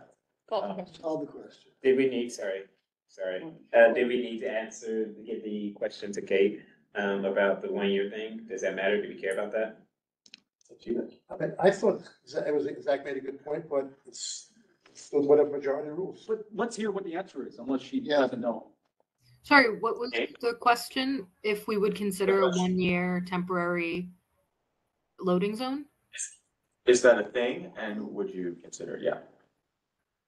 I'm not aware that we've done that previously. If you made a request, we would consider it, but I can't guarantee we would agree to that. And I can tell And you what from if- experience that it does not work for us as a committee, because we have done that before. Yeah, but, okay, so what if, we came to you in 3 months and said, this isn't working, we take it back? I think we would, yeah, if there was a resolution from the community board to that effect, we would likely honor that, since considering that this location, you know, didn't meet the 100-room requirement and we're deferring to you now. I think if it was an issue down the line, we would consider removing it. So we keeping this language, saying maybe just adding, if this language is not adhered to, that we have the right to revoke it or to bring it up. Because they could say, listen, we have it too bad, you know, we want to keep it. So. I mean, it sounds like we have that assurance already. I mean, Well, just because we put it in a resolution doesn't mean it's. it's just, it's written instead of verbal. Yeah. Like I said, it's your call. Okay, the more obvious question is, Kate, if you look at the third bullet, that could be more under the DOT control and the hotel have nothing to do with it. What is your comment on that? Is that all DOT? Yeah, the markings are all DOT. And if you include that in the resolution, we can definitely raise that to our bikes team who oversees the markings. Great, well then I will inform the hotel that this really is more to put some pressure on the DOT to do it or to work with you to do it. You may have to remind them to do it, but it's very likely the DOT wouldn't allow you to even do it. Understood, Betty. Call the question. Second. All right. Good. We'll do it by affirmation again. All those opposed? You. Any abstentions? Any recusals? Betty, just so we have the right. State your name, please. I'm just teasing. Yes. Okay, so motion passes.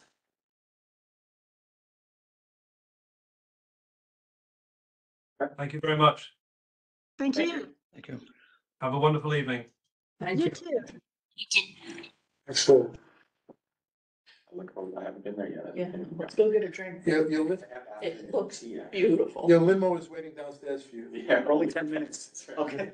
We each take our own. And I think we should substitute the word yacht for ferry, because they're not gonna take a ferry. We should take bicycles over there. Yeah, I'll show up They together. probably have them ones that they know now.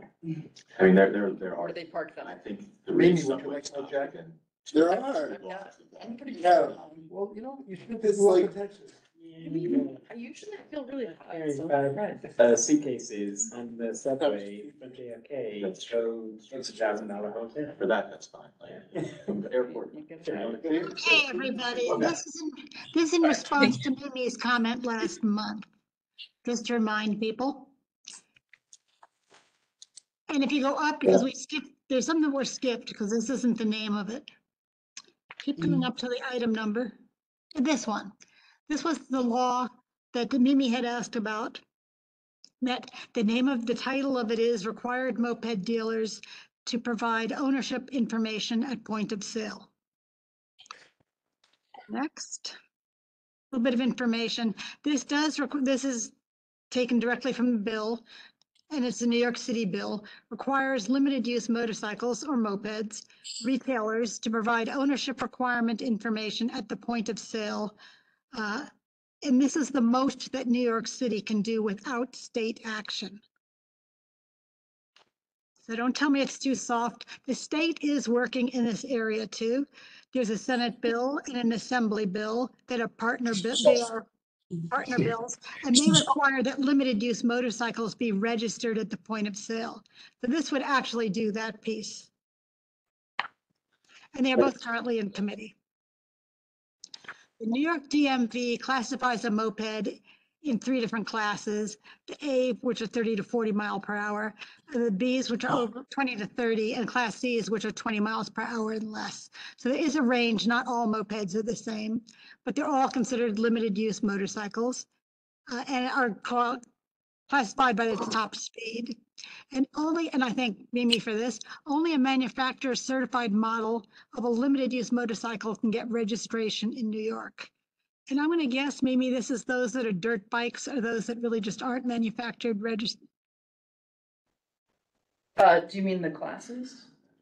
Well, there are things called dirt bikes that some people consider mopeds. And I'm going to guess, Yeah. and they are not legal. They're not legal because they don't have the required safety equipment. So safety equipment on a moped and a motorcycle includes lights, signals, brake lights, Like that. brakes. And so big deal. They don't have brakes? They do.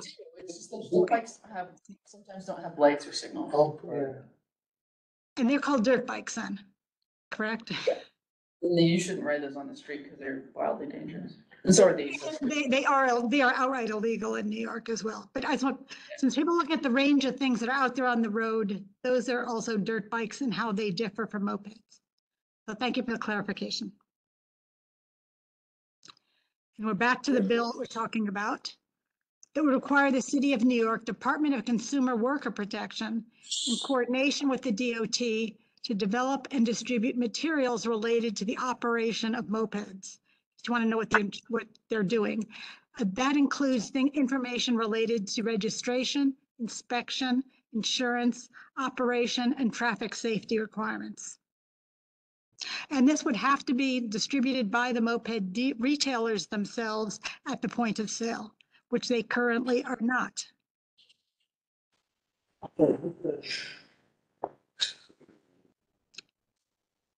And this is taken from the DMV website. You can see there are all kinds of things written about these 3 classes and the differing requirements for them.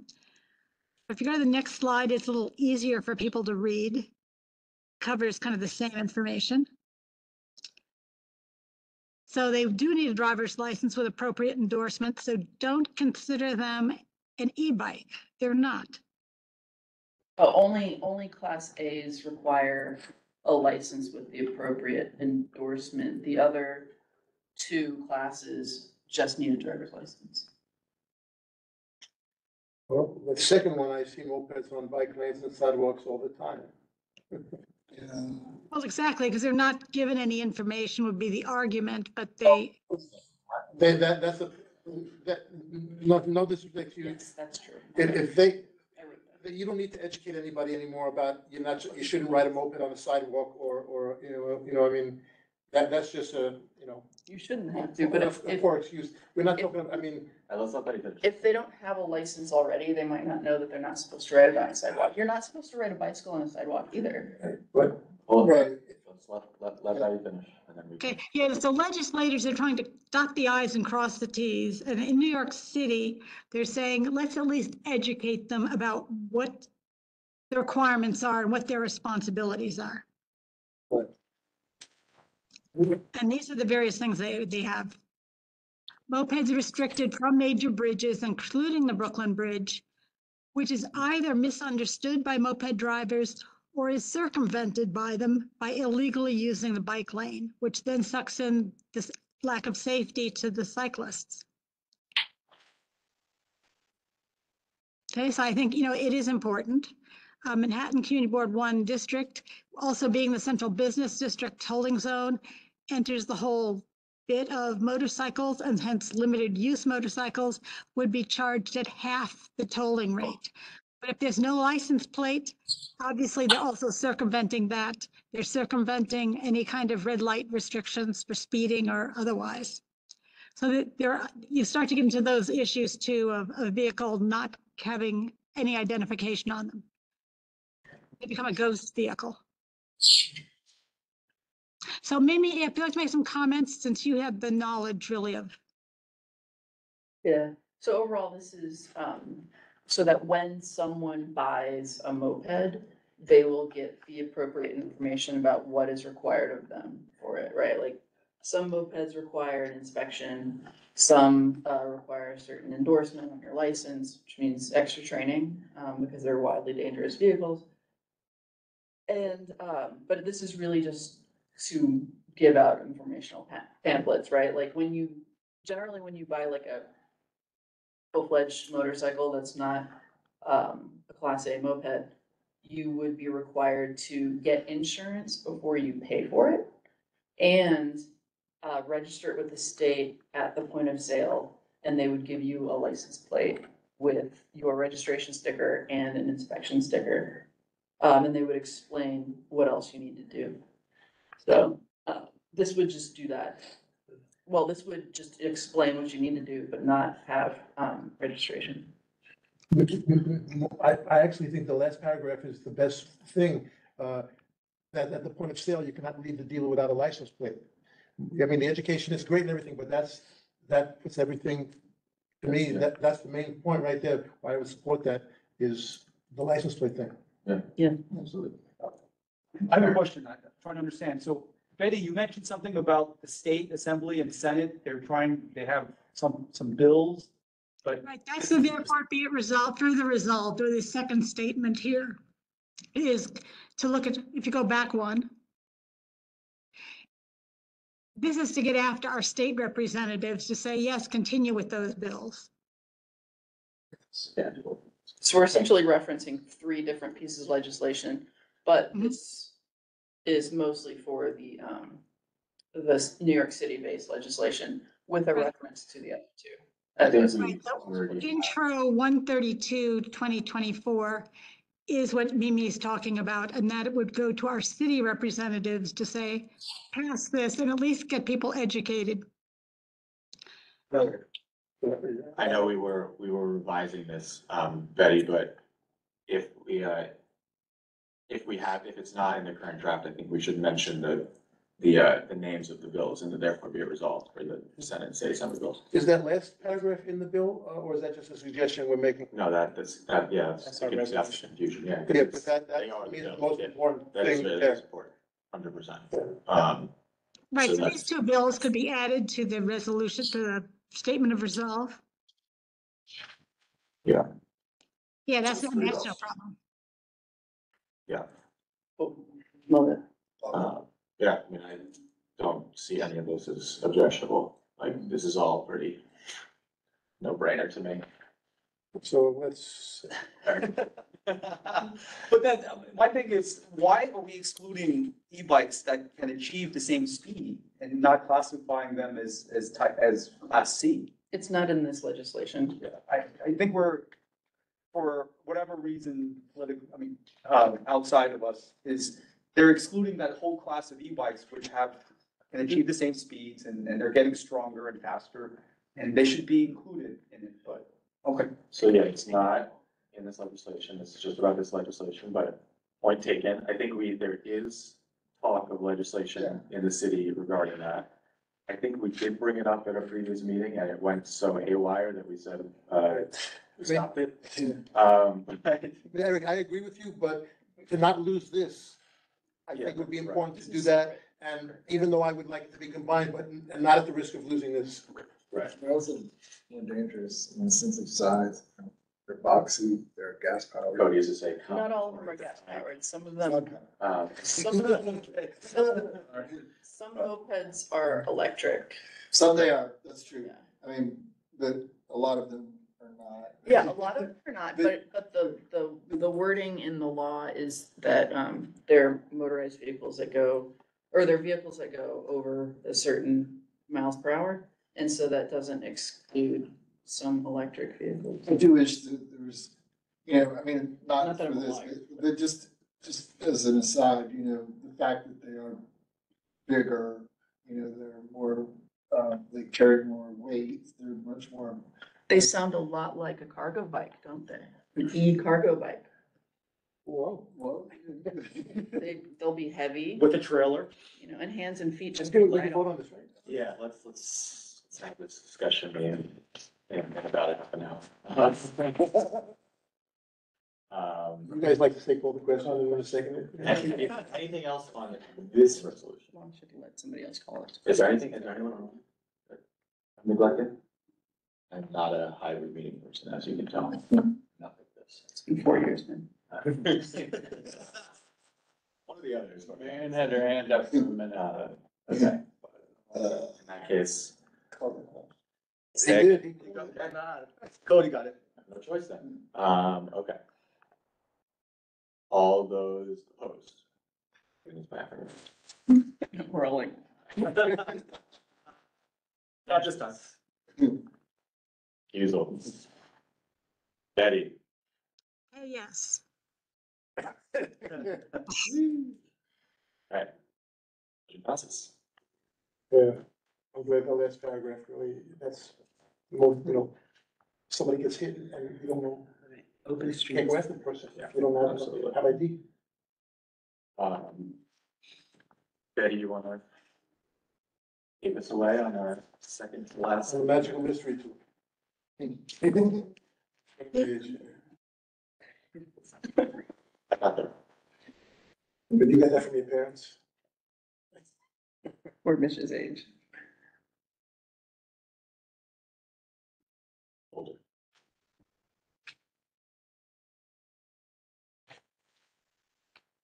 Okay, if you just go back to this one. So, yes, we've got a letter from the DOT. These are for open street renewals. Both of these streets that are coming up for renewal have been around for 2 or 3 years without any real significant complaints. So I'm going to put this through so you can hear and opine on them. However, only look where there is something that is a difference from the past that's substantiated. Otherwise, status quo, they kind of go forward. Next, we'll get the picture, you'll get the DOT information about what the request is. And you'll see that both of them, like I said, have been around in the past, and they're not asking for anything more. If anything, the start date and end date, that period of time, has been shortened, probably to be more in conjunction with when the better weather season, where before they just gave all 365 days of the year. Anyway, Duane Street to Hudson Street, Duane Street between Hudson and West Broadway. And this has been managed by the Keo Restaurant. So there's been no change in who the local partner is. Starting date is April 20th, like I said, till November the 17th. And they will operate 7 days a week from 11 a.m., which I believe is a little bit later, and ending at 10 p.m. and on the weekends at 11 p.m. Know of anything?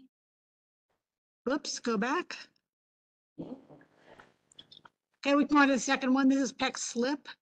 And this one is sponsored by the Peck Slip School. This, again, no real changes from last year. If anything, it's been shortened a bit to go more with the school year. But nevertheless, you can see it's really school hours that they are operational. So are there any particular novel complaints?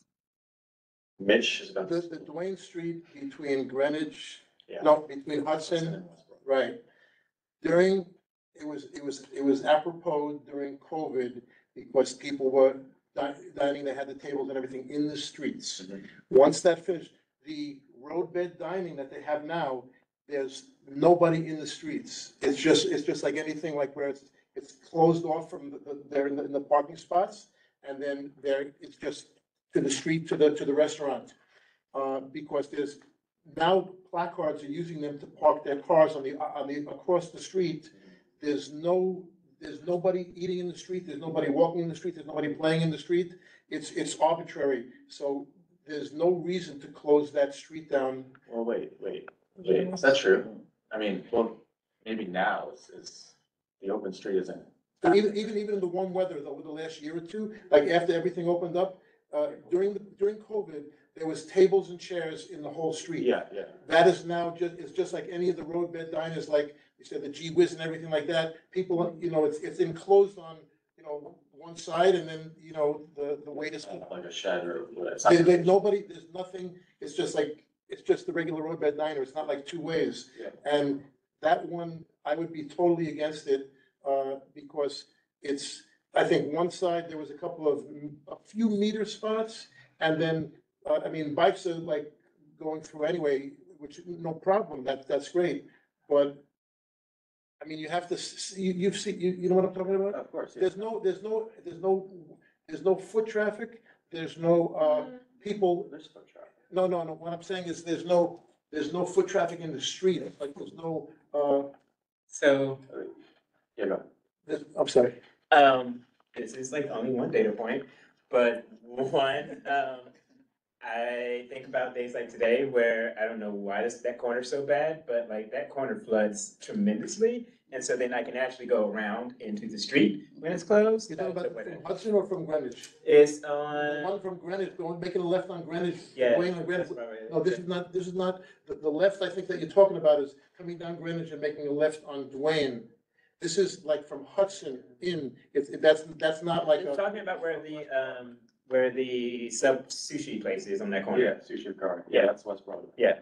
Yeah. So I walk in the street for that, and then also, again, just a single data point, but, they play jazz, over during the summer, and so I actually literally just like sit across the street. right. And enjoy the jazz without having to go get drinks or fruits and stuff. To me, like this particular stretch. The jazz is on the streets, like from the roadbed to the, in the. They play it in the restaurant. They play in the restaurant. They play in the restaurant, but You like, feel it so when you're you- years across. You're not the close the street. it's not just about like whether there are people eating there, whether they're playing music there. It's also just like, it's a nice closed off area where there are no cars, where people can just like enjoy themselves. But the placards parked there, They do because work there, they- but there's no traffic going through while you're sitting there eating, Oh, like, they can this is. sit there. there's nobody eating in that street. There was during the They pandemic. have to move. If you, I feel like last year they put some tables out, but like. not in the street. Yeah. Oh, no, it's- but next to Yeah, the we're talking roadbed. about- Let's make this Yeah. work. Okay, so But, I'd be yeah, against no, that I one. was, I'm just saying, like, I think this is a good example of like an open street that's working very well, because this is not a particularly highly trafficked area for cars, and like, we don't need cars going through on Duane Street there, it's like one tiny little stretch. You know what? I would close all of Duane Street going. Well, you know that, then you can't, you know, Close all the streets. Close streets, but, you know what's across the street from your building, so you can't do that. what, the fire, Yeah. And how many there's deliveries all the time. Duane Street goes the other way, firehouse, they can't go down Duane Street that way. But what I'm saying is that's one thing, like, that's one block from, after you cross West Broadway, like, that's one of the few blocks that goes like east to west up to west to east up to Broadway. Anyway, So you're opposed to that one? I'm Are we gonna take them? I had brought this up a while ago, like a few years ago, but, since it just came up, I would be opposed to that one. Okay, yeah, I mean, yeah. Mitch, you complain about this one every year, but the reality is we don't get any complaints from the general public. More importantly, I put it on the agenda so that the public would see it and come out, which they have for other items, which makes me also believe there still isn't a real problem. And last year, I've Carrie complained about Davidson it was, for- wait 1 second. Last year, Carrie Davidson was in attendance. She couldn't be tonight.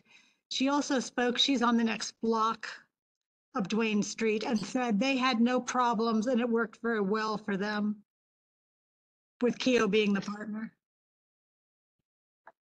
I know Eric has some. Yeah, but if people aren't using it, I have reservations about having streets closed, but it's not really being utilized. I support having the streets closed for specific days, but this is every day.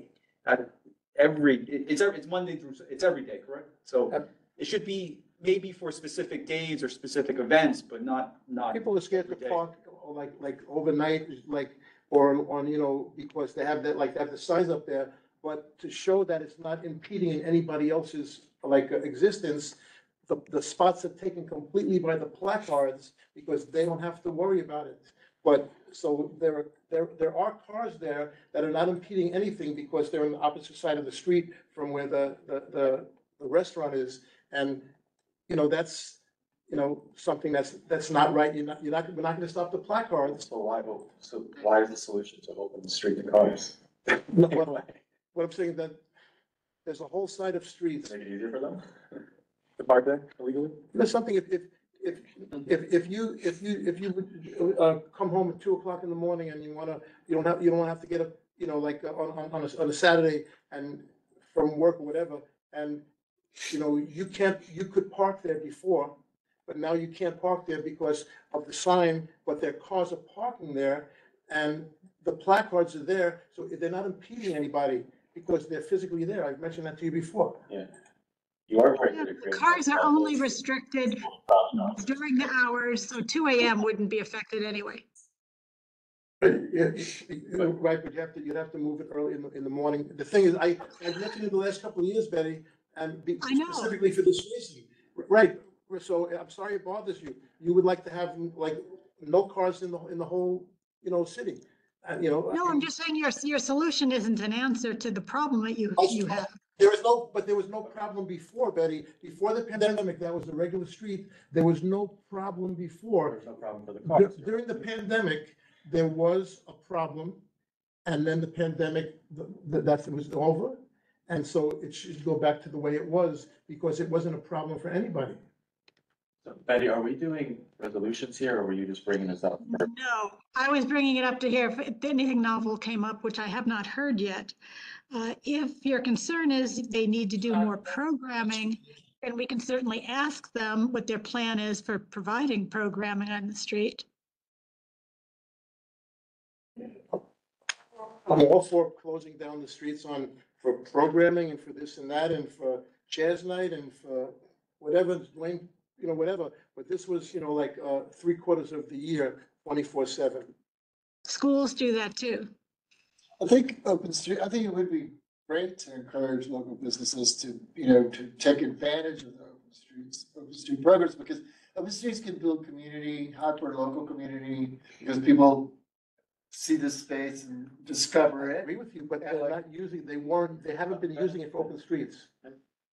And discover that space as, car free. It's like, it's a refuge. It becomes like, I think community members can, take advantage of it if they know more about it and they understand that. It does precious space. create and I think this is an example of where it does create like a very nice atmosphere like that. There's also a bar next door that has outdoor seating next to Keto, and it, like, in Tribeca, especially where there's not a ton going on at night, like that street is kind of like bustling that block. It's nice. From the roadbed in, not from the other side. I know, mean, but just because nobody's hanging out in the middle of the street or across the street except for the placard cars. But I love hearing like what you said, sitting across the street and listening to jazz, like, and I think that's just so cool. I mean, it's like, it would be impeded if there were cars going. If there were cars zipping The by. night he sits across the street, then I'm for it. I appreciate that.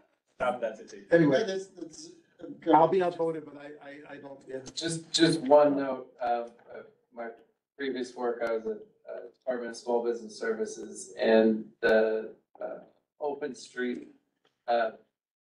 businesses that were on open streets generally did better than adjacent streets that did not have open streets, and a lot of times the neighboring streets would complain because they didn't have an open street, and their, the adjacent block was just taking a lot of. I wish there was one way. Business. I think it shows you that they are a great, generally a great boon. Then is there some way Businesses on that block. to keeping it like that, but to allow cars like where the placard cars are parking across the street, across from the side of the roadbeds, so that those spots are not lost, that whole block is not lost, where you can, like sometimes if the street is closed, but you live there, you can kind of like pull the car in, so there's no through traffic, but at least a car can park, and you only go.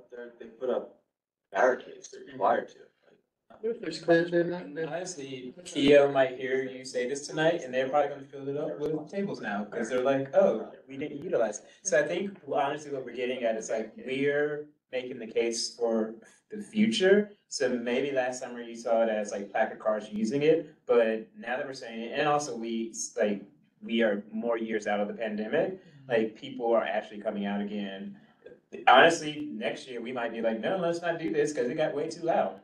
But I think that what we're looking at I is mean, like I don't live like over there, so I'm not like coming from a personal, but I try to, just not look at just what's best for me, but what's, there's other things that, we're supposed to look at the consensus, but anyway, in this committee, I'm, the way it's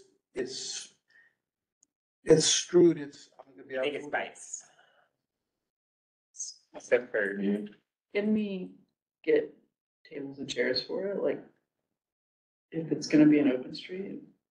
That's up to, oh, you mean like Programming and then put like tables and chairs in the street, the way, cause then you don't have to, you could listen to all the jazz from the inside of that. Yeah, I think Betty, correct me if I'm wrong, like the open street is really run by the business, right? Like, it's not like the city has anything or they can do.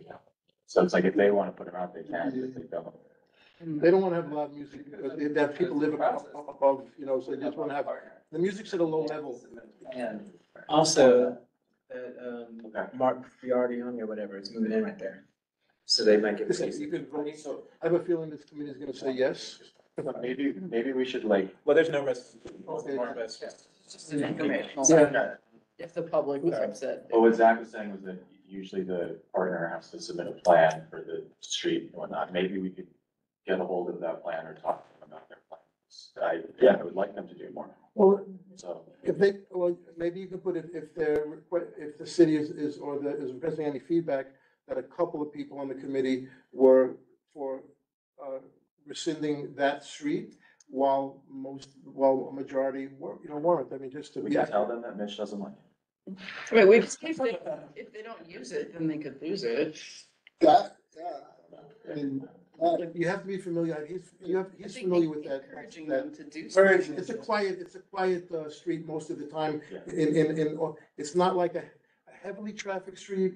It's not a heavily, after the pandemic and before the pandemic, there was nothing heavy going on before, there's nothing heavy going on now. Right. It just, certain things, it made. Okay, Anyway. so let's move on. Yes. Because I don't even think we're voting on this. So, Okay. I was gonna say, since we don't need a vote, but it seems like consensus is, we're not gonna make a battle with the DOT to deny this petition. However, if people are interested, and it sounds like it, I will try to draft a resolution for next month that would go to Keough, asking them to do a little bit more with the street itself. No, I would like you to put that with a couple of members that were against it. I mean, how could you? I'm trying to be Well, respectful. then you can vote against it. Yeah, you But, could vote you know, against it, or you could say that like as next the- year, we're not going to renew it because we Whoever never did anything. Heads of the committee, supposed to be like, if you want to advocate for something as much as you want as a committee, fine, but there should be some type of, Mitch, we just had a discussion. We're not gonna write a resolution for the. no, I'm making a general discussion about, not just about this, but I mean, to have so much advocacy from one point of view is really not cool. Let you speak, and we're saying we'll discuss a resolution that goes with the majority. You don't write resolutions for the minority. I think, I'm making a general comment, not specifically about. I think that committees are to find a compromise, right? And so I think a compromise would be use it or lose it, like either you do something with the space or next year you don't get it. I think that would be a pretty reasonable compromise. Eric has been locked out. See, at least you didn't get locked out. It was fine before, it's fine now. I mean, it would just. It's not it party. would be good for the community. We can have a broader Yeah, discussion, because it is. Yeah, next. Community builder. because it sounds like there's some interest. We want So more. We can discuss it. Why don't you bring up Trimble Place sometime, okay? Yeah, actually, I have some to talk Well, about. not now, but, thank you. Okay, ready, back to you. Okay, next. This is also just to get a vague sentiment if you want to continue with this next month, because I have gotten requests to also look at this issue. and that is concerns in general about the safety and revitalization of Fulton Center. So I want to kind of see where people are on this particular issue. Pictures that were sent to me. The Fulton Center is in disrepair that's apparent even from the street. Next photo. The broken art installation adds to the neglect that's visible from the street. Kind of the sad state of affairs. Next. The burned out light bulbs are not being replaced, which is contributing to the dark, unsafe feeling within the center. Much needed escalator remains out of service and has been for a while. Next, they've closed the public bathrooms, so they're unavailable to transit customers, the general public, the homeless, and the deliveristas that frequent the center. Oh. Scaffolding outside, and this is in front of the Corbin building, has been up for 5 years and shelters a man sleeping outside Fulton Center. Smell of urine in this area shows the bathroom access is needed. This is from a Sun article from last month about the abandoned stores, and there's probably not a whole lot we can do about this. And the center's been open for 10 years, but this is the issue of Westfield, who is also underneath the World Trade Center in that mall, plans to pull out of Fulton Center. It's being reported by the New York City Transit. It appears also that they may be being sued in Westfield to live up to the contract. So we don't know what's going to happen with that. But we also know that very recently, just a few days ago, Mayor Adams made a comment at Fulton Center about a pilot program that's aimed at enhancing subway safety. And it's an initiative that introduces cutting-edge technology that's engineered to detect concealed weapons among commuters. Yeah. Additionally, this kicked off a 90-day public comment period too, so keep that in mind, which this isn't going to deal with specifically. Additionally, the city plans to allocate resources towards bolstering mental health support by investing in a team of dedicated clinicians. That was the other part of his announcement. So should we pursue a resolution at the May meeting, and what issues would you like it to address? More the quality of life, more the safety, where would you like to go? So I'll start. I don't think we should pursue a resolution. I think the problem here is Westfield. And as Betty said, so Westfield is the one operating it. They're trying to pull out of their lease. There's been some good reporting on what's actually going on here, and they've been telling investors for years that they want to get rid of all their New York properties and become solely European. They've been spreading some information out there, trying to create a justification that it's about disrepair and it's about safety, but they're the ones who are supposed to be keeping it up, and they're the ones. They're like the landlord, right? Yeah, they're the So- operator, yeah. So, I mean, I think the issue here is them, and the issue is not really having a legitimate operator right now. So I think we should let the litigation play out. The MTA's case is a very strong one. The lease prohibits them from leaving this early. So I think we should let that play out, see what happens, whether they settle it and get a new operator or Westfield continues. But I think there's a lot of smoke and mirrors about the safety issues there and the disrepair. And it's really an issue of Westfield. Well, I think they're both at fault. I mean, I agree with you, but I think there's fault on both sides. So I agree with you leaving it alone. I agree. Yes, the question the question that was posed to me was, with all of the money coming in, well, whatever, from congestion pricing, and there are 3 different stations in Lower Manhattan, in our district, that are going to be getting some funds to repair them. Should the MTA be asked to please upgrade and use some of those funds to help restore, revitalize? I agree, shopping is needed, but these other signs that you can see even from the outside, the lack of bathrooms, is that acceptable, or should we go on record?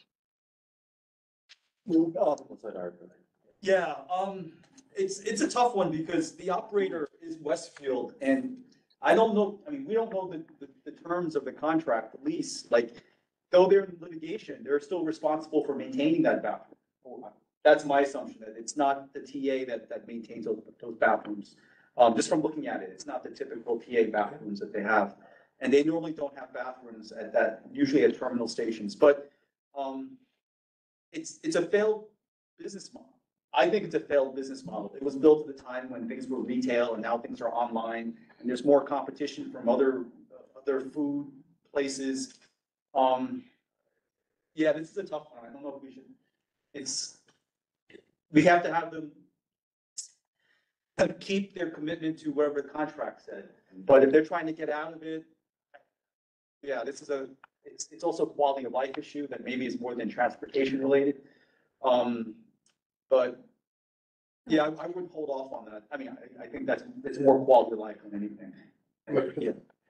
I agree, with Eric, and in the sense that I also think there could be a rethinking, repurposing of some of the space from retail to something else. I don't know what that is. Mentor, but no, it's, I find it dreary and I feel like, you know, it lost its true, sort of purpose back when the LIRR wasn't connected to the Atlantic. That was the talk, you know, back when. But it's just, you know, maybe repurposing. I think we should leave it alone.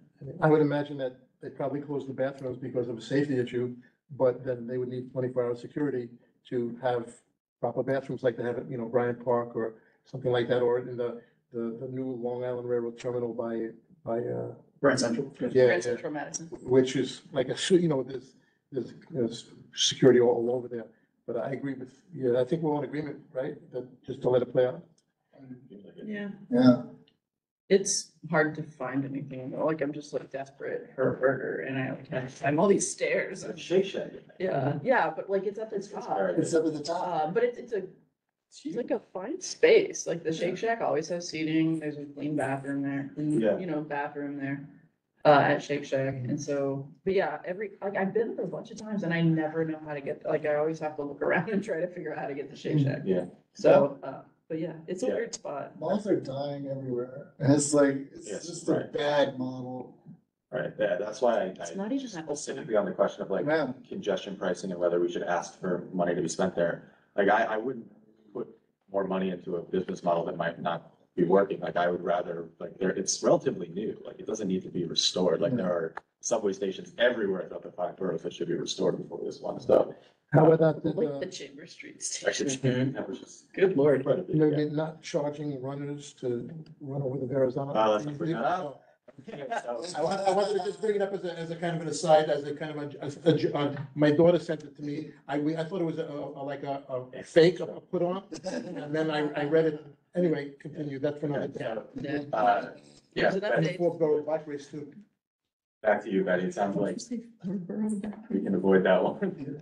No, I thank you all for your input. It does seem very unanimous, so that's clearly, I won't pursue it at this time and see what happens. I will move on to news and updates because so much is going on in transportation. These are quick little bullets. So you know the MTA gave final approval for congestion pricing in New York City. It's predicted to start in June, but obviously the lawsuits are still pending and could be an obstacle to the start date. Buses are likely, in fact, they are going to get exemptions, are buses. And just so people get an idea, it's going to include school buses. It's going to include MTA buses. It's going to have actually a lot of the long distance buses. Exemptions will not apply to buses that are not open to the public, such as employee or student shuttles. And it will include buses that do not operate, and it won't include those buses that do not operate on a regular schedule. So that's been finalized. Oh, and it also looked like they were going to let city vehicles go. For those who wondered, also getting exemptions. But of the 30,000 vehicles in the fleet, which is absolutely huge, the mayor's office says that less than half, but probably about half of them, will not qualify for exemptions. Can we just take a second to acknowledge the MTA? It took the MTA a while apparently to realize that school buses aren't being used as party buses very often. What? Yeah, read that paragraph. That's just amazing. That's What- why what they is weren't the- originally recommended was the party bus, they're being rented out theory. What is the criteria? So if there's 30,000 vehicles in the fleet and less than half of them will meet the criteria for exemptions, what is the criteria for exemptions that some of them meet? It appears to be, well, the specialized ones make a lot of sense. You know, the snow plows, garbage trucks, I mean, those are the obvious ones. But then it's supposed to be for those that are on duty or doing city business. But there are also these other fleet that don't exactly do that, and they're more for personal use. So evidently, about half of the 30,000 do not qualify for exemption. That's really all it was said. Is that police cars or is that city? Like what are city vehicles? Does that include police cars and police? So like vehicles that are DCAS. using placard parking? DCAS controls all the city-owned vehicles, so it should include police. Fire trucks obviously are specialized and are going to be included, like plows and. Or like a Department of Buildings car going out to do an inspection or something like that. But if it's your private vehicle, you're just a public official, a cop or a teacher, someone who has a placard, is what you were asking about. Yeah, yeah. And drives their private car to go to work, that wouldn't be. Okay, so they will get charged. No, but, well, they would, if it's a private vehicle, it's a private vehicle. But I'm talking about city-owned vehicles that would have the logo of the department, whatever on it. Even some of those will not qualify under the rules. Meaning they're used too often for personal or high-level work that's not really city business. Yes, and I've spoken before about the push for free buses. There is a push now going up to our congressman, our city Manhattan Borough President and the Brooklyn Borough President. We're also pushing to expand free and reliable bus service ahead of the launch of congestion pricing. And that's going through, putting it into the city budget, asking for 90 million to have 3 new free bus routes in addition to the 5 that already exist. So we'll find that out when the budget gets finalized.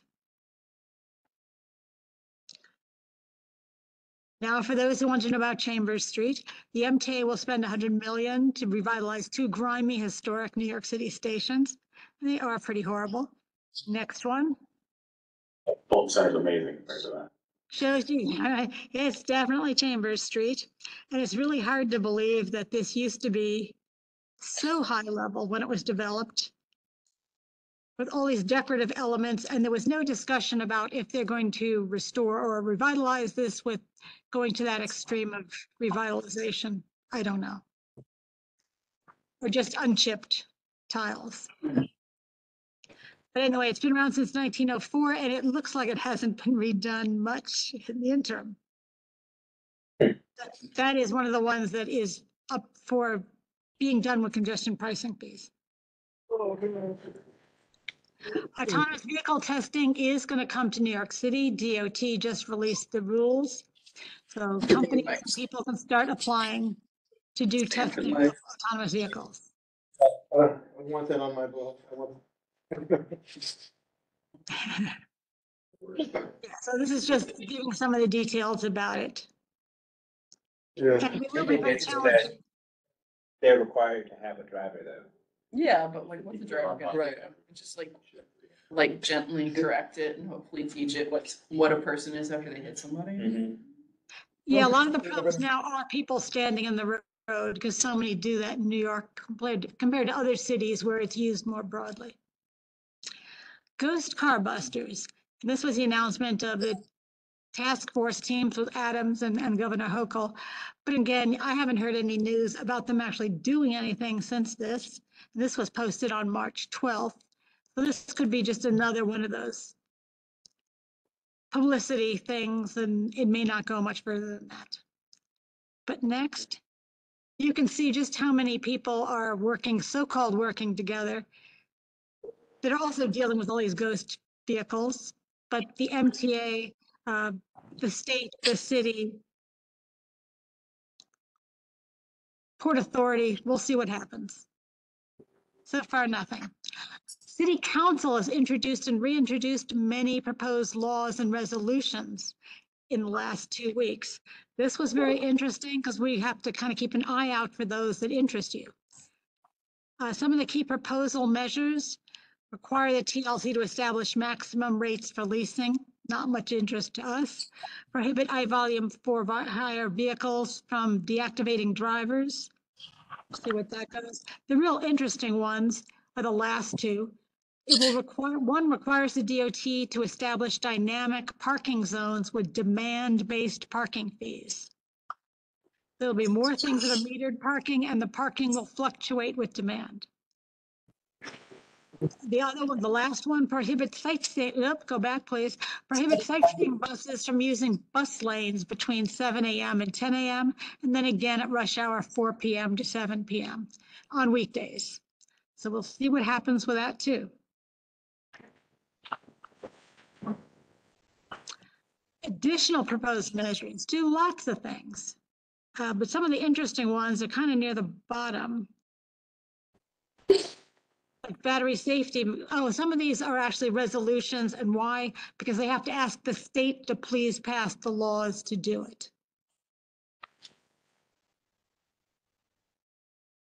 So we'll see as these things go out. Next. And resolutions, again, what they plan on asking, because again, the state waits to get the city to formally ask them to do things. So it is important to have these resolutions. One would urge the passing of legislation to create a surcharge for funding the expansion of wheelchair accessible and all electric, all hire vehicles. I'll have to see that in the state legislation to see what it actually says. Urge Congress to pass legislation about consumer product safety standards for lithium-ion batteries, because that has to be done at the federal level. And they're going to call on passing of legislation, this would be state, to allow New York City to establish lower speed limits. And this is Sammy's law. It would also create Crash Victims' Bill of Rights. So we'll see what happens with those. See what happens with these two. This is actually federal courts that are looking at minimum wage delivery drivers must be 100% reimbursed for using their own vehicles. Will this apply to bicycles and things? Unknown, and I'm going to leave this to Jess as this kind of plays out.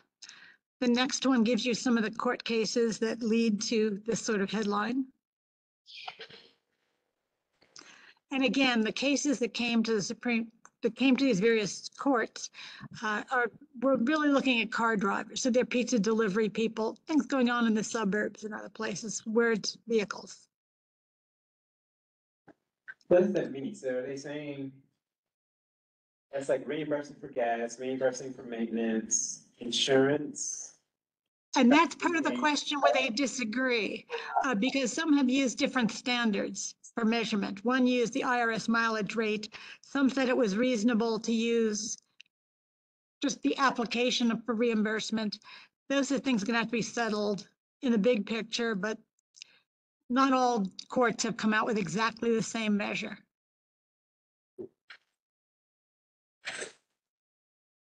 So don't know. I put this in for my own personal interest. Whenever there are vehicles that are wheelchair accessible, and this is to get in touch with this last one, they always put in these power lifts that always get broken, and then they need this huge vehicle just for the power lift. These things make so much more sense. I really like them. They just flip down this ramp, and usually this folds in half in the middle, so it stands up against the door. But all you have to do then is just gently go up, and same with strollers and other things, can just enter the vehicle and have seats removed to allow you to just pull in. This is so great. Why does New York City do this? But There's definitely a contract with that. lucky Brussels. This is part of the signs coming from the Federal Highway Administration of them getting more interested in looking at cyclists and pedestrians and the effect of street changes on them. The original measure as of standing now is that it all looks at the movement of vehicles and how efficiently vehicles are being moved. Now they're starting to introduce and who gets hurt or excluded in the process.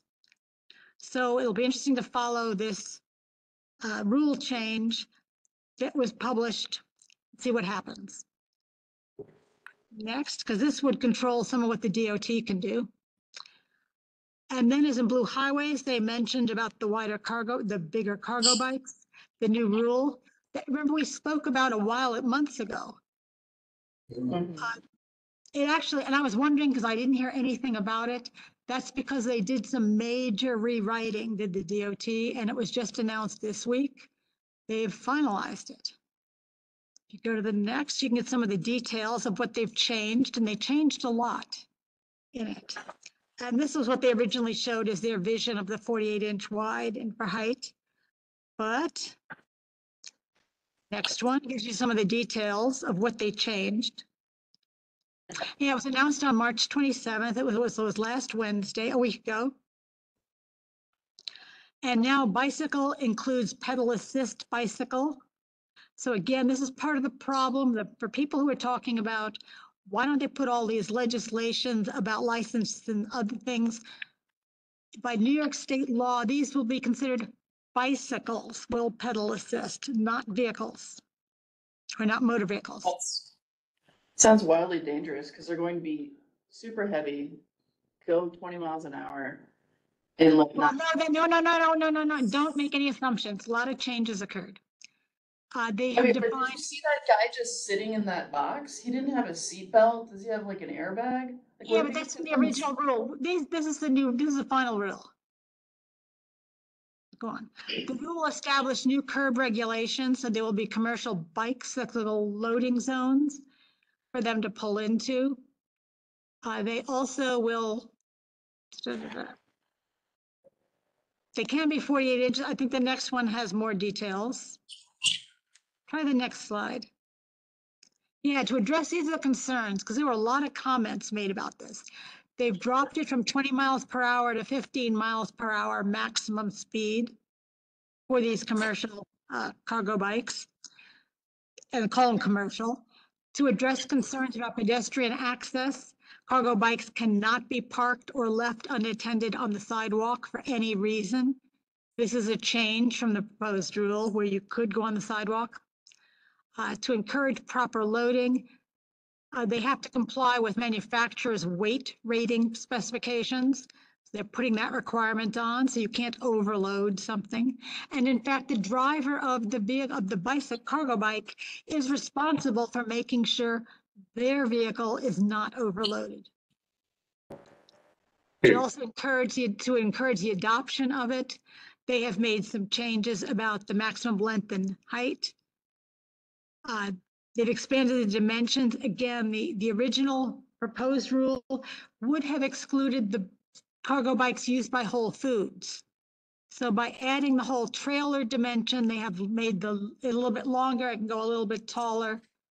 But these are to go with what's off the rack available, making things cheaper for commercial businesses to get their own or to hire a commercial bike delivery system to use. And it's in effect on April the 26th. The number of communities using automated speed cameras have been continuing to climb. And if you go to the next, these are mostly some general information, but I think the last one has some New York City statistics. Because again, this is still national to show that it really does reduce the percentage of speeding vehicles and is found in New York City. people tend not to do it again, at least not in the same location. So it's not just a money grab, it really is to change behavior, and over 80% do change their behavior and don't get ticketed a second time. In fact, if you look at the bottom of this, New York City has over 2,000 speed enforcement cameras. They're only in school zones. Again, that's going to probably change. It experiences a 73% decrease in speeding where there's a fixed camera. So New York City data shows that it does change behaviors and reduce speeding. Next, everybody's doing reports now.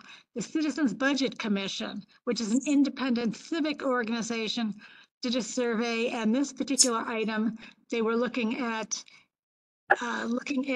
in your neighborhood, how do you view bike safety? And this is done by borough.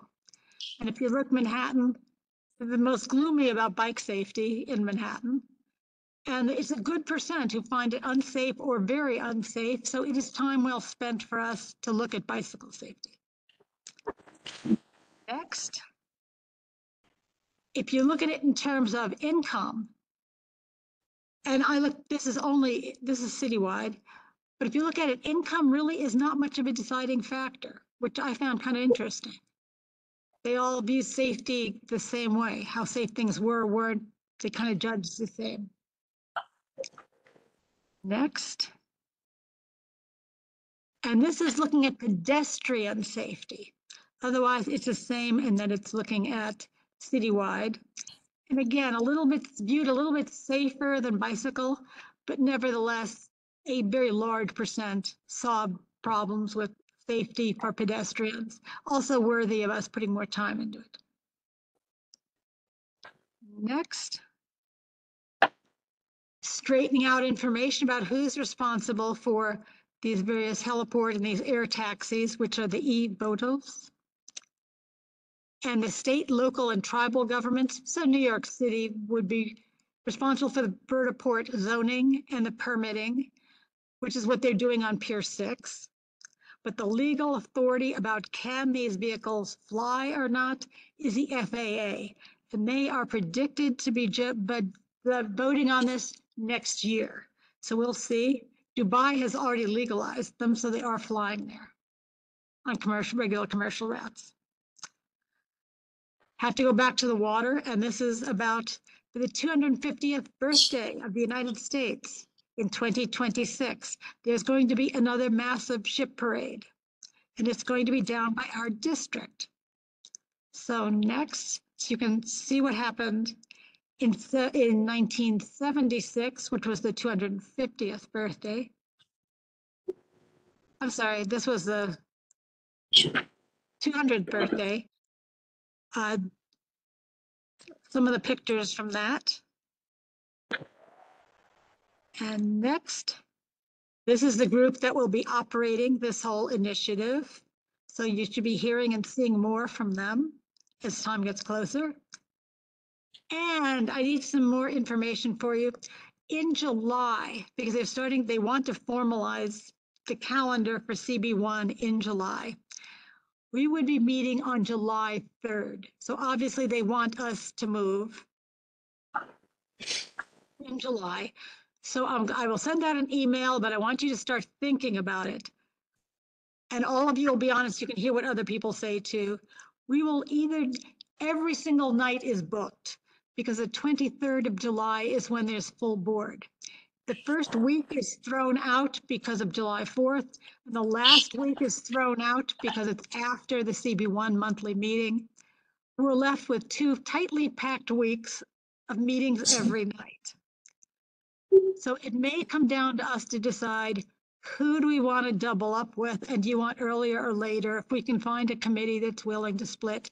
And Zach has to let us know what days he would be available to be with the meeting. So that would kind of kick off this round of information, but they're looking for us to come to a decision, and I want to find out from people what would work for them.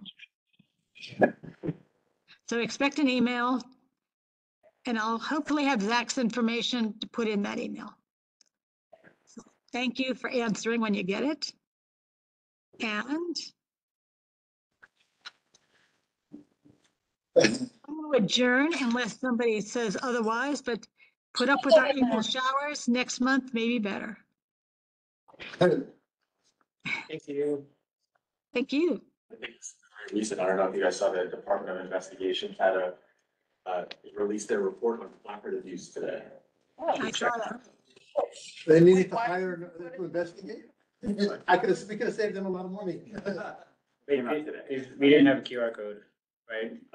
It's always live. Yes. It's on the door. I see. Thank you, Betty. But it's also always